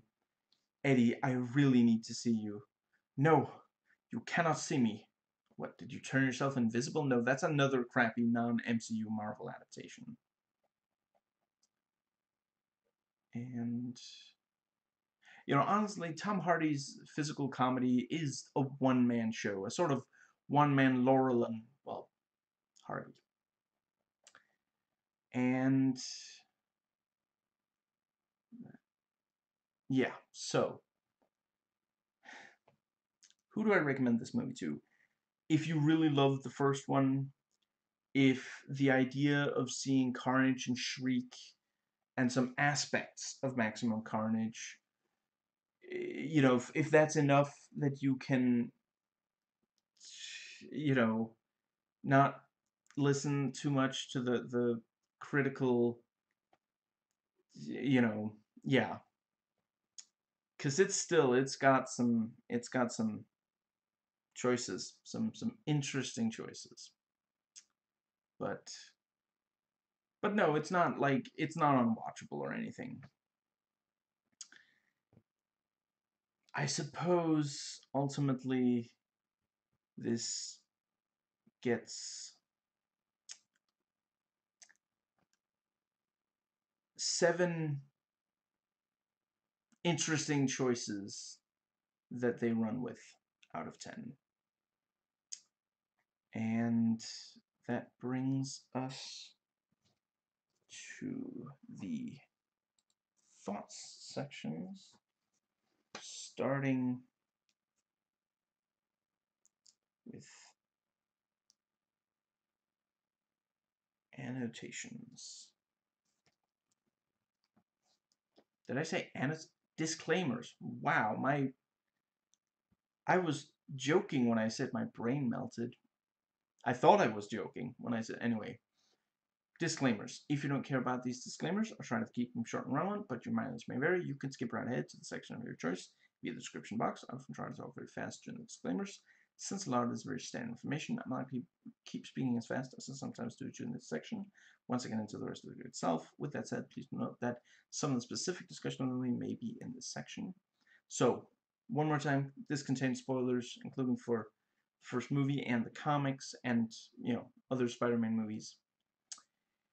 Now, I do think this, as a sequel, I appreciate that they are in so much more, like, the movie wants to do more with these. If this had been the first movie they'd made, it might have come out way more similar to the first one, but with this one, it's like, okay, people want they liked the weird stuff, but they wanted more of the symbiotes, so more symbiotes.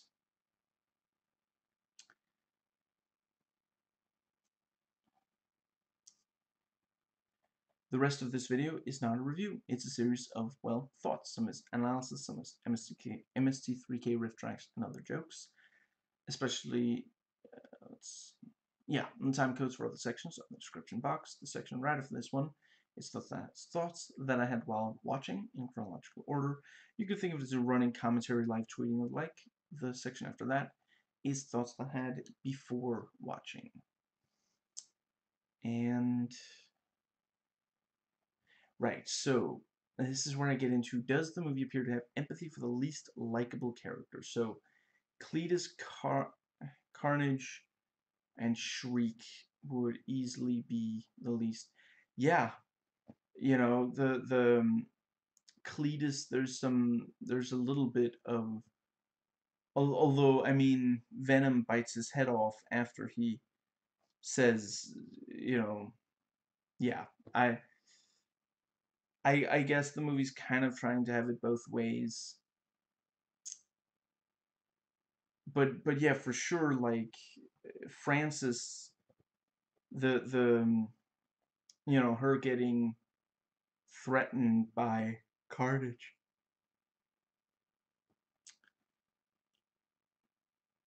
I think the movie does a decent job of not getting, yeah, the fact that it's um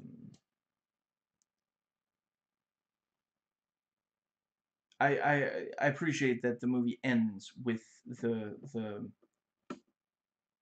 that it doesn't try to say that it is possible to redeem Cletus, Carnage, or Shriek.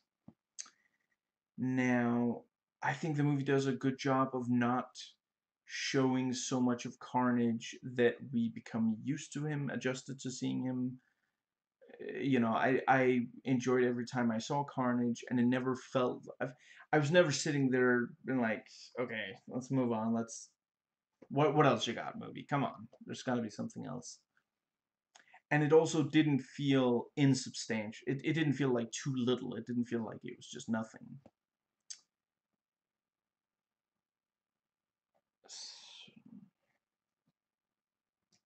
That brings us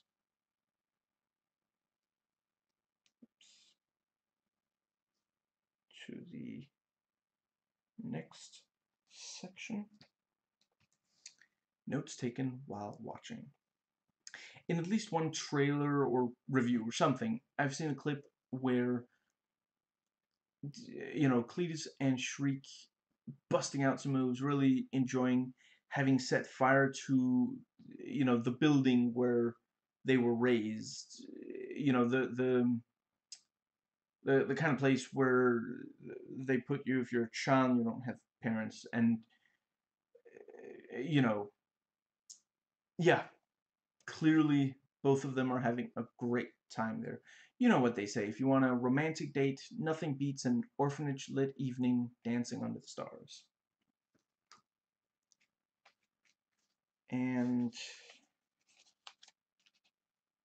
let's see. yeah, the first note I made was that the opening has this really creepy music, very effective, very serial killer, and we see that Shriek is taken, and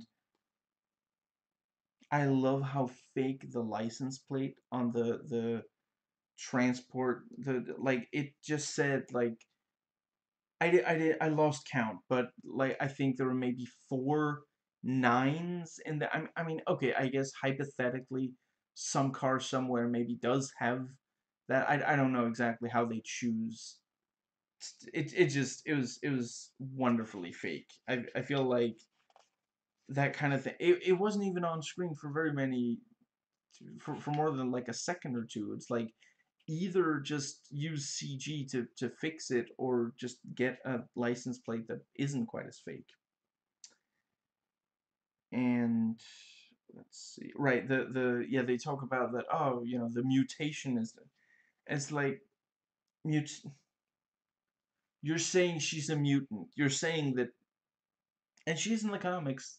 So it's not like it's not like just out of thin it, but there are other things about these characters that are like you can't have Spider-Man, but you can name drop mutants and talk like she just says they say the mutation is moving. It's just like it's a what like they say the mutation is advancing too fast the way that they would say this coffee's too hot. Like it's like it's just mutants, mutations, mutant powers, which could just and she's like, oh, they're sending me to a place with others like me or something like that, and I'm like, is she getting sent to Xavier's School for the Gifted Youngsters, or is she gonna end up in the hospital from New Mutants? Because this is yeah. And I like the detail that when when you have to go in and like at first I thought they're gonna like feed her. No, they shove in a newspaper, but they put in like these noise canceling headphones and such. And like at first it's like, oh, they wanna rub in that, oh, that guy you love, he's due to be executed pretty soon, and they just want to torment her basically. When that happened once, I was sitting there like, ah, man, they're really awful. They're really sadistic.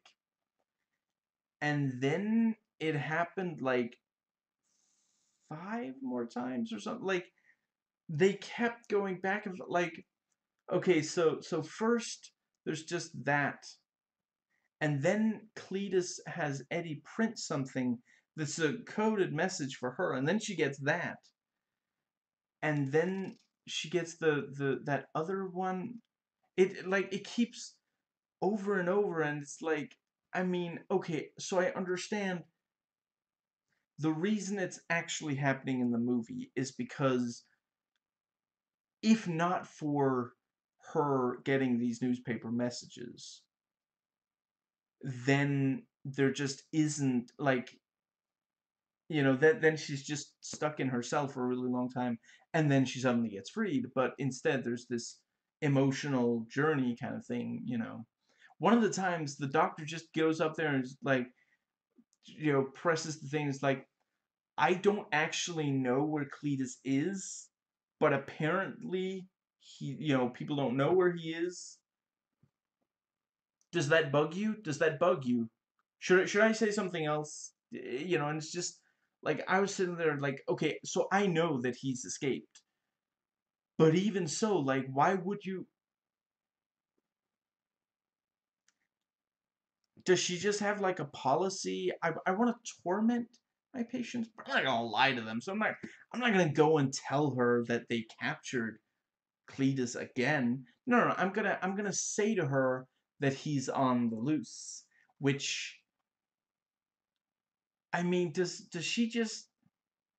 You know what? Maybe she's not. maybe it's not that she's devoted to tormenting Francis. Maybe she's just maybe part of her job description is to I forget what they're called, but like how you'll like online you'll get messages every time there's an update to a story. Like that's she's just up an update to the story of Cletus. I gotta go talk to Francis. Just if when it happened once, it was effective. When it kept happening, it was like, oh come on, man, what are you just yeah. And let's see.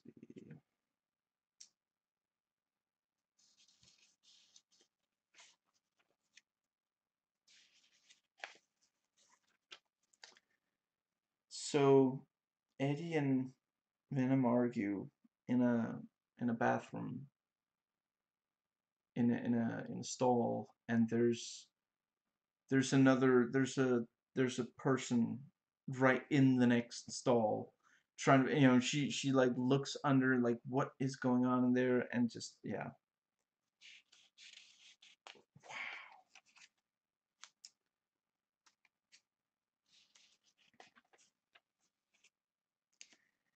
And Venom does some detective work, and it's like it's it is wild. Like they needed something specific for the two of them to break up over, and I get it. Like Venom is stuck inside this other guy's body, and he really applies himself. He does this detective work. It works. It leads to them discovering all these bodies, and then he gets no credit. Like Eddie gets all of the credit. I've been there. Okay, not literally, but no, I get it. I get why that is, but it's still pretty ridiculous. And it's like, oh, he draws all these things and oh, it's just like these mountains, and then you think, oh, we're gonna get a scene of them like finding oh no, we're just gonna get this brief like did they spend maybe 30 seconds on just this quick like we see that oh there's a body, there's a body, there's a body, there's a body, and then it goes to Cletus and he's like infuriated, and I just watched the pitch meeting and it's like so Cletus is angry with Eddie for printing the story that he told Eddie to print, and I can't figure it out either. I don't.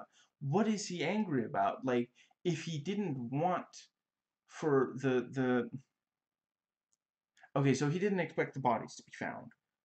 But why did he ask a reporter to come?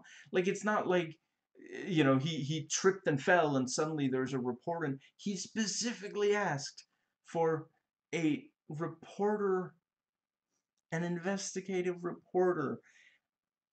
What did he think was going to happen? I will say, like, in the when the trailer came out and there were these brief shots of you could pick up he had drawn Cletus drew something on the wall and he wrote something on the wall, and there were people who were going to like detail analyzing every single little thing in the movie. It actually does matter what was written on, we don't spend forever dissecting it, but it's not just there as like background. And it was kind of fun seeing like I forget if it was like this or like this, but Eddie Venom uses Eddie's body to really quickly draw all these things and then type in and yeah. Yeah, I noted that the movie is really rushing through the plot. The let's see, and yeah, Venom says he doesn't think that chickens have brains. And I like Eddie notes that the FBI are looking into Venom, and Eddie is on the suspect list. Like, if they are not extremely careful, they will get caught. And that was also a thing. Like, okay, so the first movie, ultimately, other than that, there's the bit with the SWAT team and the Life Foundation, which, like, the Life Foundation, largely, almost everybody involved died. So, not a lot of witnesses. But at the end of the day, like, let's see,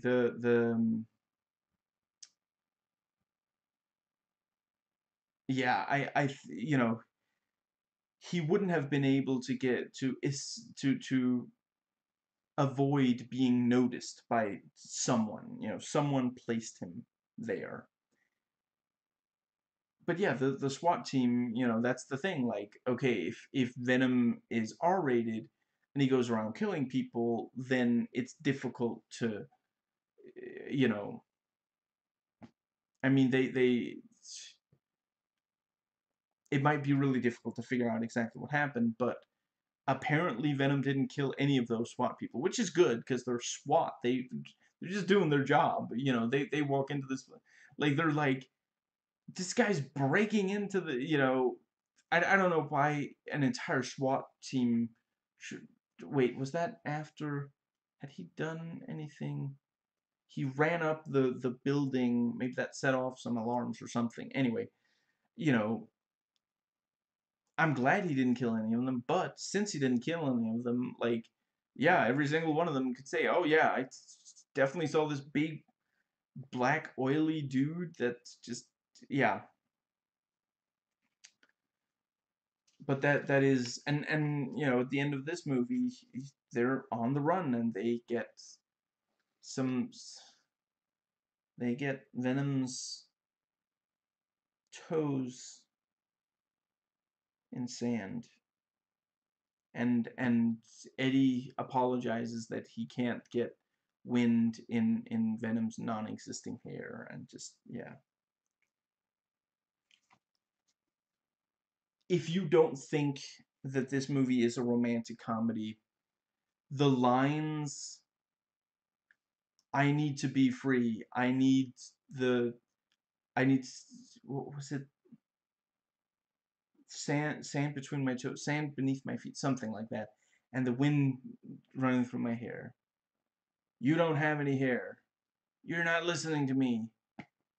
That's romantic comedy dialogue right there. There is not, I can't, how is that dialogue in a movie about serial killers? Like, okay, technically in this movie, I guess, hypothetically maybe the only serial killer is Cletus, but in the comics, Venom does actually kill people, which barely, anyway.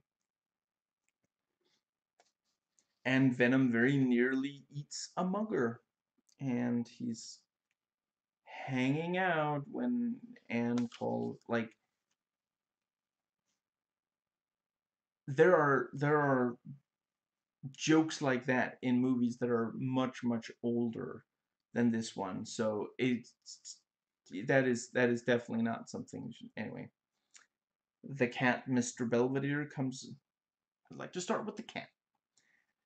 Mr. Belvedere comes up a few times. He gets mentioned.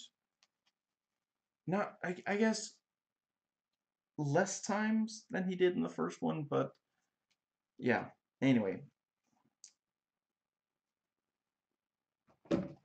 well, I did not mean to make the camera bounce. I think, yeah, it's okay. Where it is now. I mean, and I like that, when Eddie and Anne talk, Anne can tell that Venom is back, and she's like,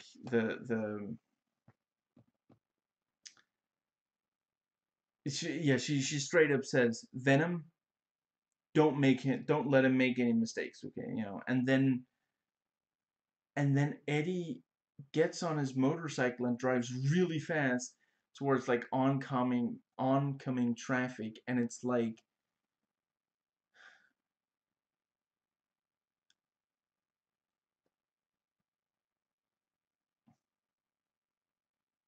I this movie I can't believe the movie actually went there. He's like, well, what do you care, Venom? You know, you can heal everything. You never care about consequences. And Venom has to be like the you know, the good friend that gets, you know, he makes the turnaways. You know, Eddie was gonna drive directly into that car that was driving towards him, so that would have been a very bad.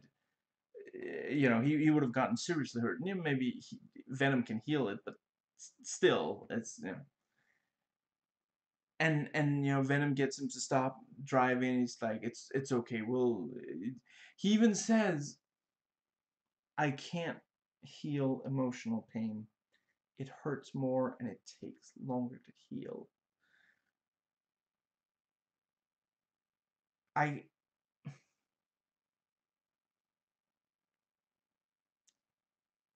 How is something, I mean, I don't, I guess it's not profound, but it is like there is a thing there of like there's a grain of truth there, but this is it's such a silly and ridiculous movie. It's just yeah.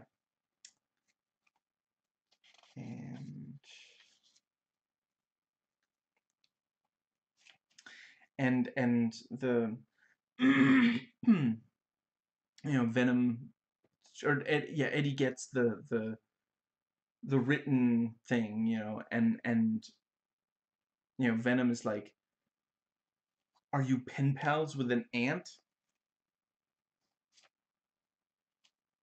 Which you know, is that one of the ants that goes to the church for ants? No, never mind.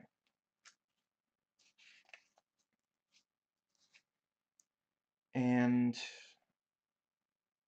let's see. Yeah, the we get animated backstory for Cletus, which yeah, they managed to fit in his backstory from the comics. Like, you know, in the comics, they actually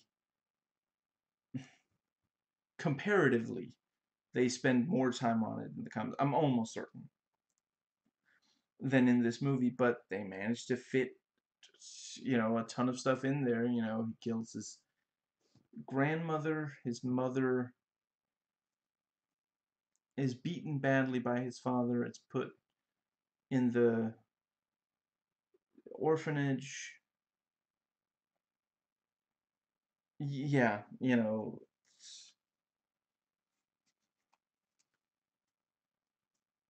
hug, kiss, smiley face, winky emoticon.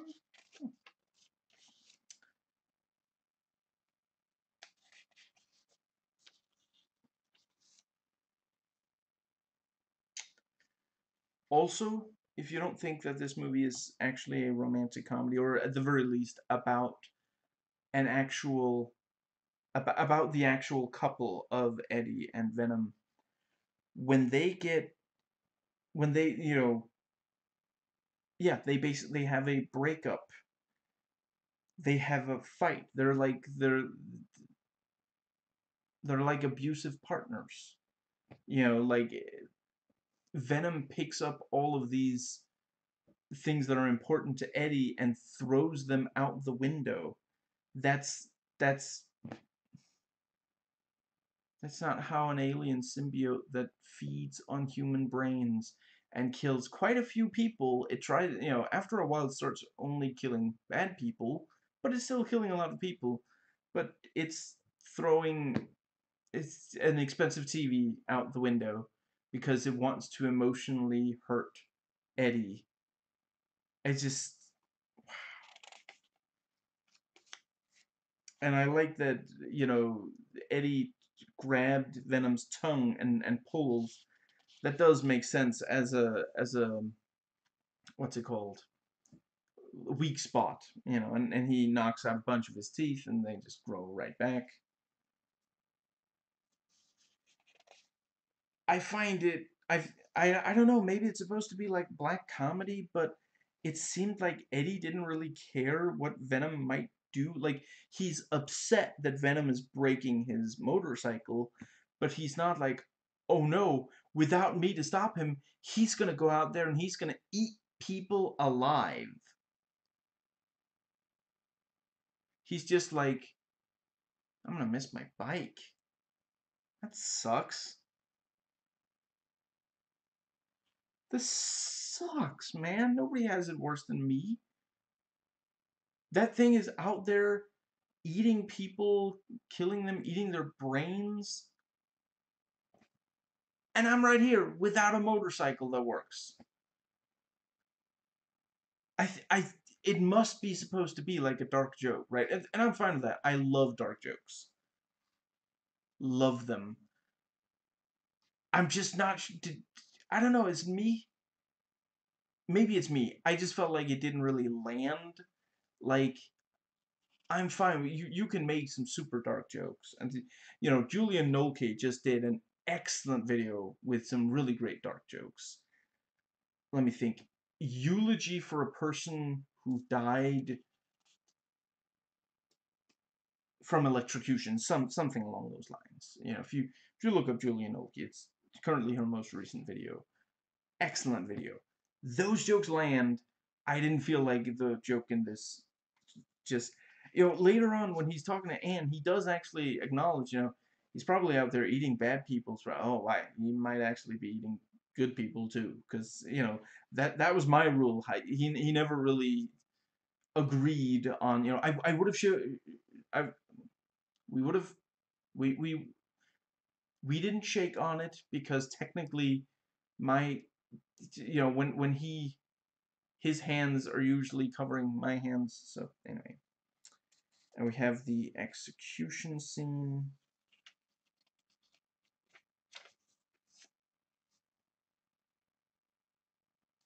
And and Cletus, you know, becomes Carnage and escapes, and you know he goes up to this guard, and the guard's like, "Please, I got a family, eat them." I told you I like dark jokes.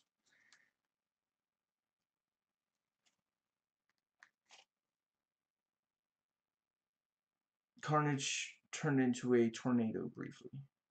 That is the thing that actually happened in this movie. And if you, I'm saying it because that way, if you just watched this movie recently and you're still trying to figure, did that actually happen? Yes, it happened. We're not we're not crazy. The filmmakers are crazy, and they put the crazy in this. I forget it. That might actually be a thing he can do in the comics, or hypothetically could if he wanted to. But like, it doesn't even. It does, like, no characters like. Is that a symbiote, Charna? It just happens, and then they move on. And Eddie puts the chickens, you know, he places them on this little bit with some grass, and like later he comes back to that place and they're still there. I mean, I think that's the implication. I don't think the idea is supposed to be that, oh, you know, he ended up putting them somewhere else and then he took them back out and put them. The idea that they would be in the exact same spot, ooh, I'm not asking for realism in a movie this wild. I'm just saying that is not, chickens with as much freedom as it looked like the two of them had are not gonna just stay put. They're gonna try to find, they're gonna look for food in any spot that is at all accessible to them.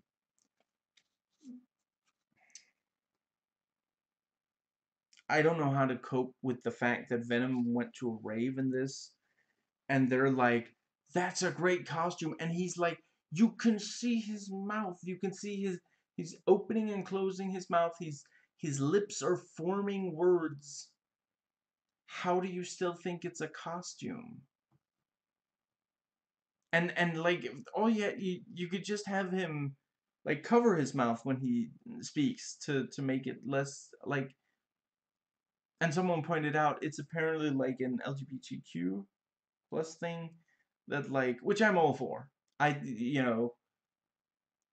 the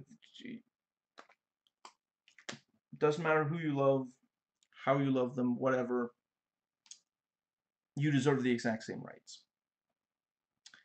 Consent is the one thing, if you get consent, then 100% you do you, or whoever else you feel like doing.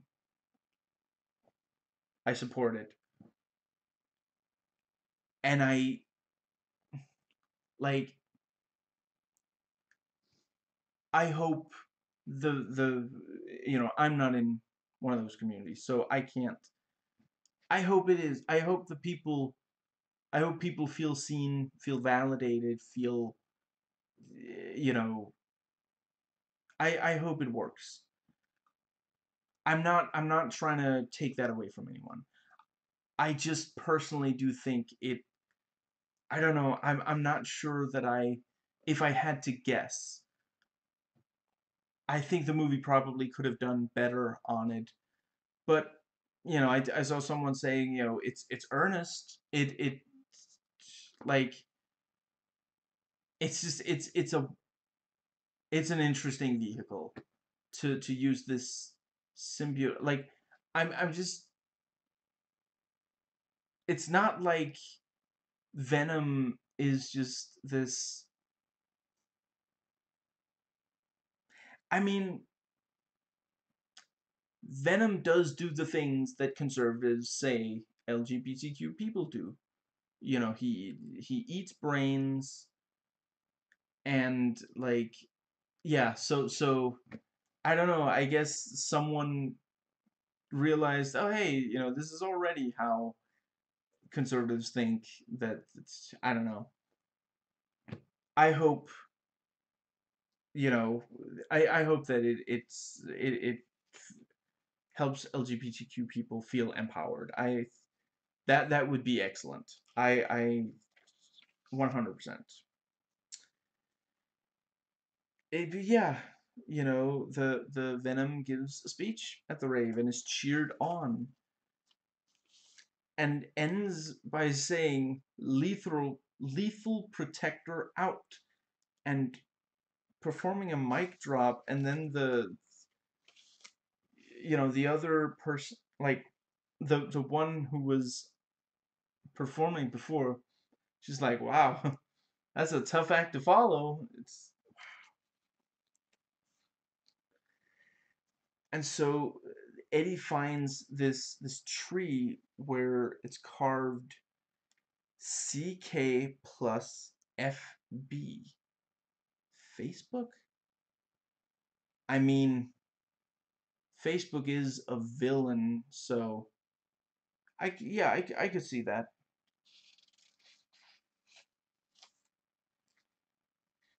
And I do like the detail that Frances can type messages, but she doesn't. They don't give her of she doesn't have like any kind of microphone in her. They can transmit sounds to her, but she can't transmit sounds out to them because she'd be able to hurt them. So they gave her this typing pad, and at one point, Cletus types. I, yeah, I think she, Dr. Kafka, which is terrible besmirched. Kafka was an ingenious author, but anyway, not some sadistic warden type. Anyway, but she's like, oh, they say they don't even know what Cletus is, which, I mean, hypothetically, maybe he's escaped and he's coming right here to rescue you, in which case I should probably not be tormenting you right now. I don't. I'm gonna move on. And then, Frances, like, she types something, and yeah, and then the Kafka's warden says, I don't know where he is, or something like that. And then, somehow the on the machine it types, I'm right here, or something like that, and then Cletus is right there. Now,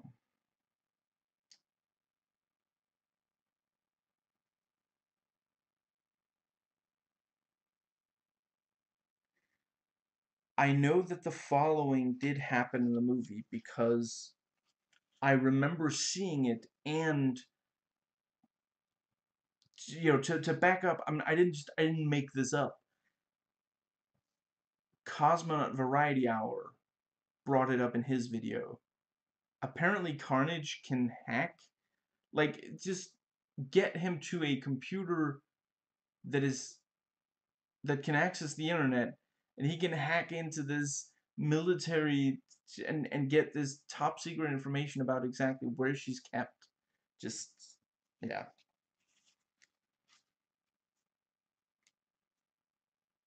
And Cletus stole Frances her dream car. He remembered what would be her dream, and that's actually why, like, we see him steal the car. And at the time, it just seems like, oh, maybe he likes the color or whatever. Because he is like, oh, I have to steal this. And then later, it's like, no, it's because he saw that car and he thought of her and he wanted to give, yeah. And Carnage is like throwing cars around like they're, you know, toys, basically. I guess that's why they call him Carnage. I quite like that. Like he, suspends in the air and reaches out and all these cars and just throwing them around. That scene alone was more fun, a more fun sort of use of like strong symbiote powers than anything in the first movie. I'm not saying it's necessarily a better action scene overall than the SWAT fight in the first one, which I know not everybody loves it, and I do have issues with it, but I do think it does some things right. But yeah, it was a good scene, and it's the kind of thing that Carnage would do, because I imagine being in one of those cars. Imagine you're just driving, and then suddenly you get picked up and thrown through the air in your car. Like, it's already, like, it is not a good thing to be thrown through the air, even if you hit something relatively soft. But a car, if you're inside a car, like, the car's gonna hit something hard. It's gonna, like, crumple together like a uh, like an empty can or something with you inside of it. Just, that's gotta be horrifying. Did I say just driving? I guess were they all police cars? The ones he grabbed. Anyway, nevertheless, I mean, they're just trying to stop a serial killer, and that's how they. Yeah.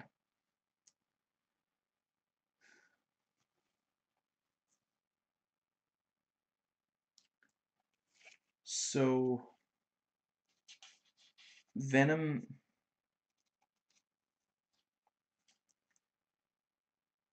Venom gets to Mrs. Chen, and like I saw a YouTuber point out, Mrs. Chen seems more worried about Venom than the guy who he just killed to get there. And I'm like, so I guess he's not eating brains.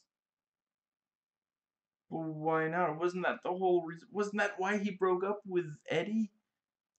Or is it only about that he didn't get credit? It just, yeah.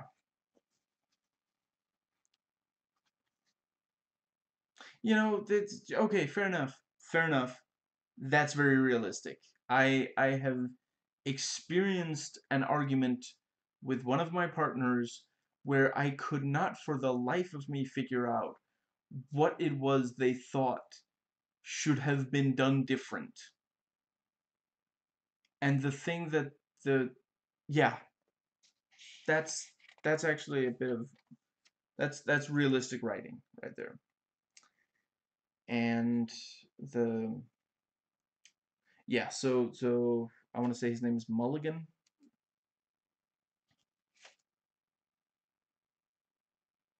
Mulligan.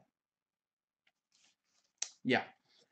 The so he tells Eddie about Cletus, and you know, Eddie makes a phone call, and it's to Anne because, like, I feel like if Eddie called anybody else, he's seriously worried that they just would not pick up the phone, or that they would hang up the moment that he said that he was calling from, that you know, he was in police custody, or you know, whatever exactly it was.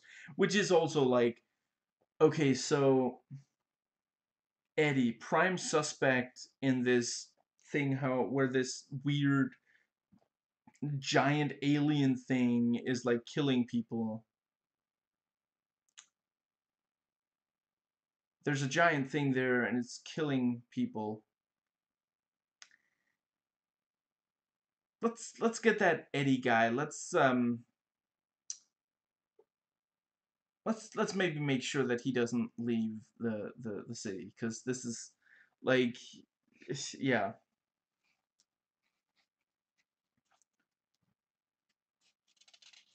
And Eddie realizes Cletus must have a symbiote, and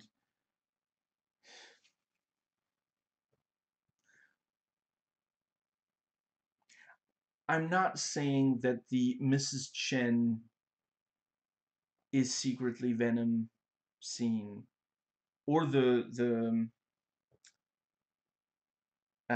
Anne has Venom in her and is trying to get Eddie to apologize. I'm not saying that those two scenes could have been the entire movie.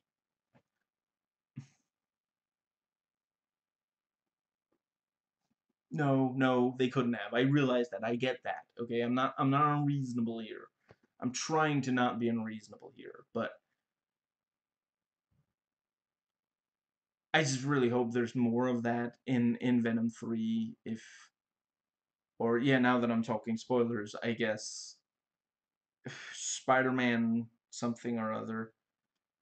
I gotta say, I really think if they actually try to fit Venom into No Way Home, that movie already sounds like it's gonna be stuffed to the. I hope that what they do is, after, maybe that movie's mid credits or post credit scene has the first meeting between Spider-Man and a symbiote.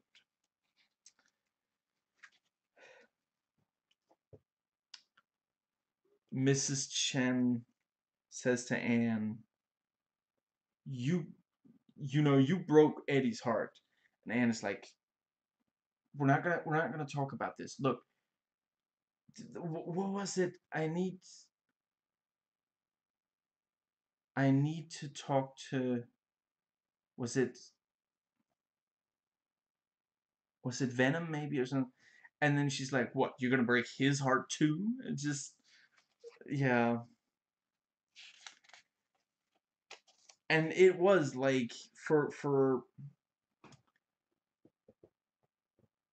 maybe a minute or two, we didn't realize that Mrs. Chen was Venom yet, you know, and she antagonizes Dan and all this stuff. And yeah, I love Peggy Woo's performance as Mrs. Chen. I love Michelle Williams' performance when she's flirting with Venom, when she's when she has Venom inside her and she's trying to get Eddie to apologize. Just all these, it's like, when you know, Dan is like, "I thought you said no more aliens." No, no, I meant no aliens in addition to the one that there already is. And then later, like, "I thought you said only the one alien." It's just, and yeah, you know, Venom doesn't want to go with Anne, and so Anne like gets this coy smile and does the eyes at, you know, and she's like, "You're the smartest, you're the strongest," you know, and just, and and Dan's like, I'm still right here. Dan needs to be in more of these because he is 100% like so many times he's the voice of reason. He's the one who points out how ridiculous this is. He's aware. He has reached self-awareness. He is not as just blasé about how ridiculous all of this is as so many characters in this movie are. And I am here for it, and I really hope they bring it back.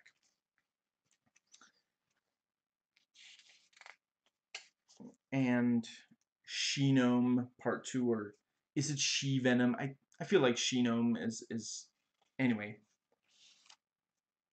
And just yeah, the you know, Eddie is apologizing to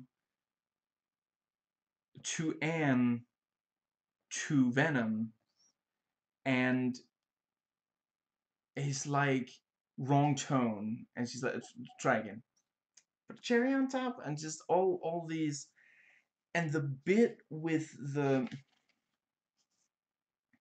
I do have to say, I think it would have been hilarious if somehow it turned out that Venom wasn't inside of Anne, and she was just like, I knew you had a good apology in you, now let's go actually get Venom.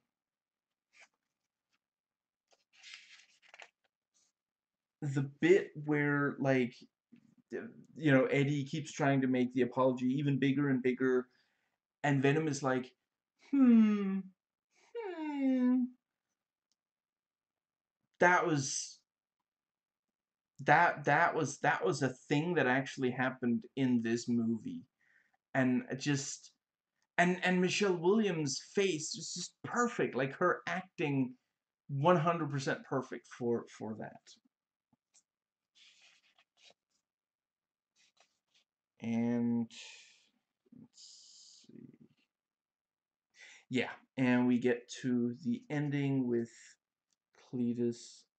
Yeah, with Carnage versus Venom. I quite liked, the bit with, Venom sees that Carnage is red, and Dutch is a red one.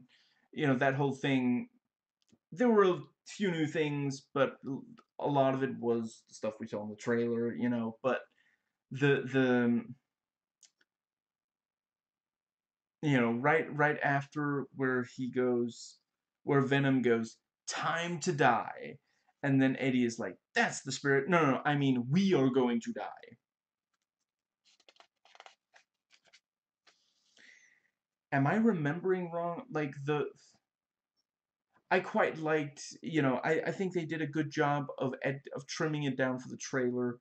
The bit with, Venom making breakfast for Eddie, and when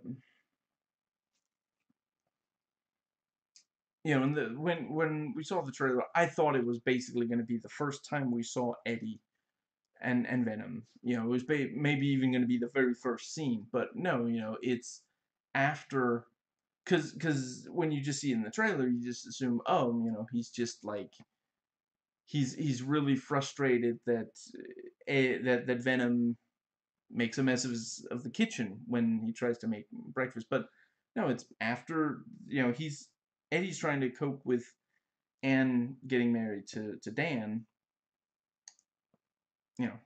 Maybe they like the symmetry of that symmetry, the rhyming of the names, and the yeah, he's really heartbroken about that. So Venom tries to be a good friend and, make, like, I'm gonna make you breakfast because you need a pick me up, some. But was that when they also got into an argument and then ended up leave, or did that? Yeah, in half a year or so, when the movie comes out on DVD, I'm gonna get a copy from the library and see, and anyway. Let's see. What is it they said about an eye for an eye? Well, I think they said that it makes the world blind and that it makes good, generic-ish bad guy dialogue. And, Dr. Dan with fire and sound, only without fire, without sound. Wow. And I like that we briefly saw the two humans fighting without the symbiotes as the bells toll.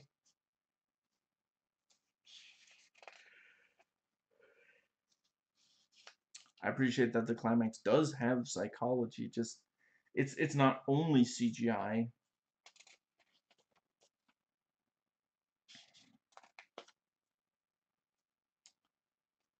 And Cletus fights Carnage, trying to keep Carnage from hurting Francis. And I have to admit, I did not see that coming. Apparently in the movie, Venom and Eddie are a much better match than Cletus and Carnage, which, I mean, that's essentially backwards and then some. In the comics, Carnage is such a good fit for Cletus that's actually part of why he's so dangerous, because everything that one of them wants, the other one also wants, so they just immediately do it.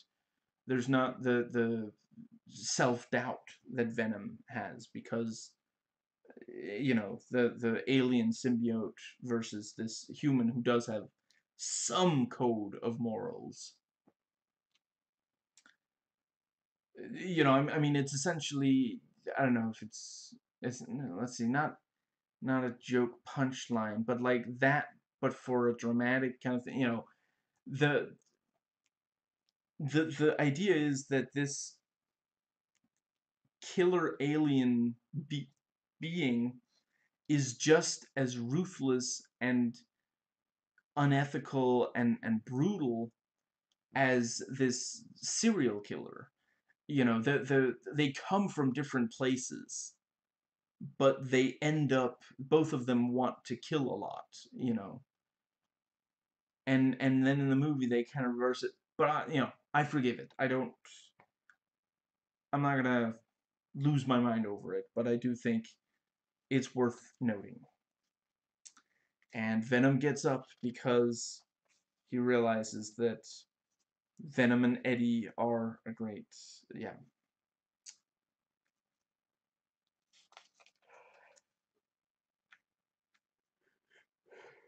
I have to be honest, I briefly thought that they would actually go ahead and pull a Gwen Stacy on Anne, and I'm really glad they didn't. That would really have been just completely wrong.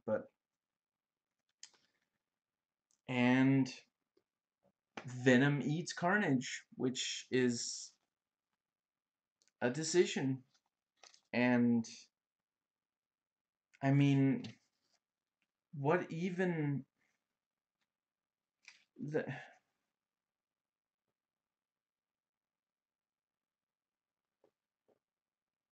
so I realized that the reason that it didn't get them an R rating is because it doesn't look enough like a human being. So they get away with a PG-13, but it's a living, breathing, thinking thing. Like, it's a serial killer, it's a monster, but he just eats it like it's not just.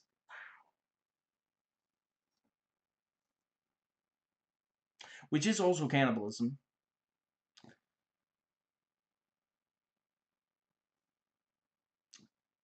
And let's see, not patricide, but what's the when it's not the child killing the father, but the father killing.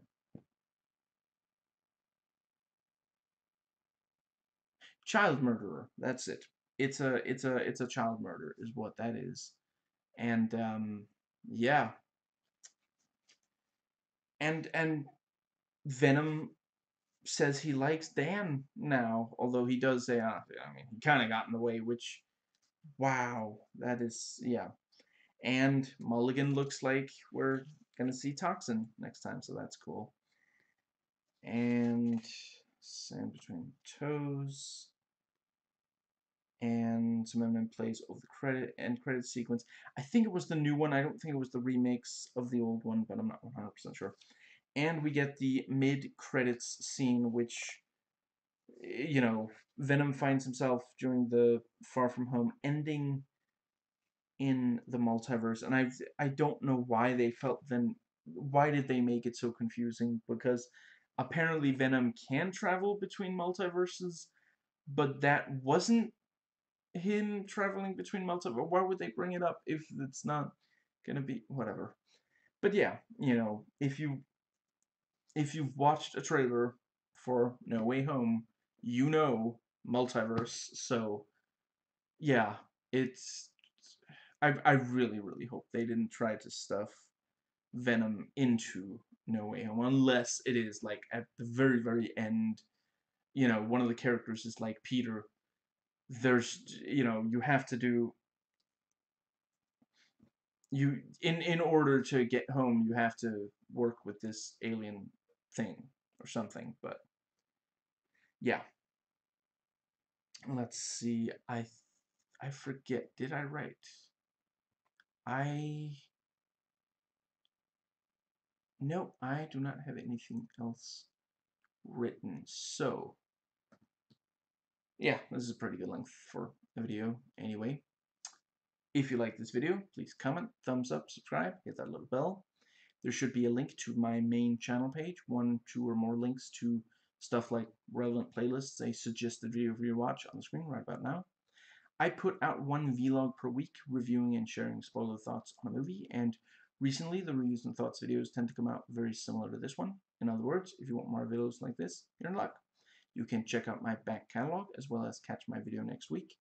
I hope you enjoyed watching, as I enjoyed watching and recording, and I'll catch you next time.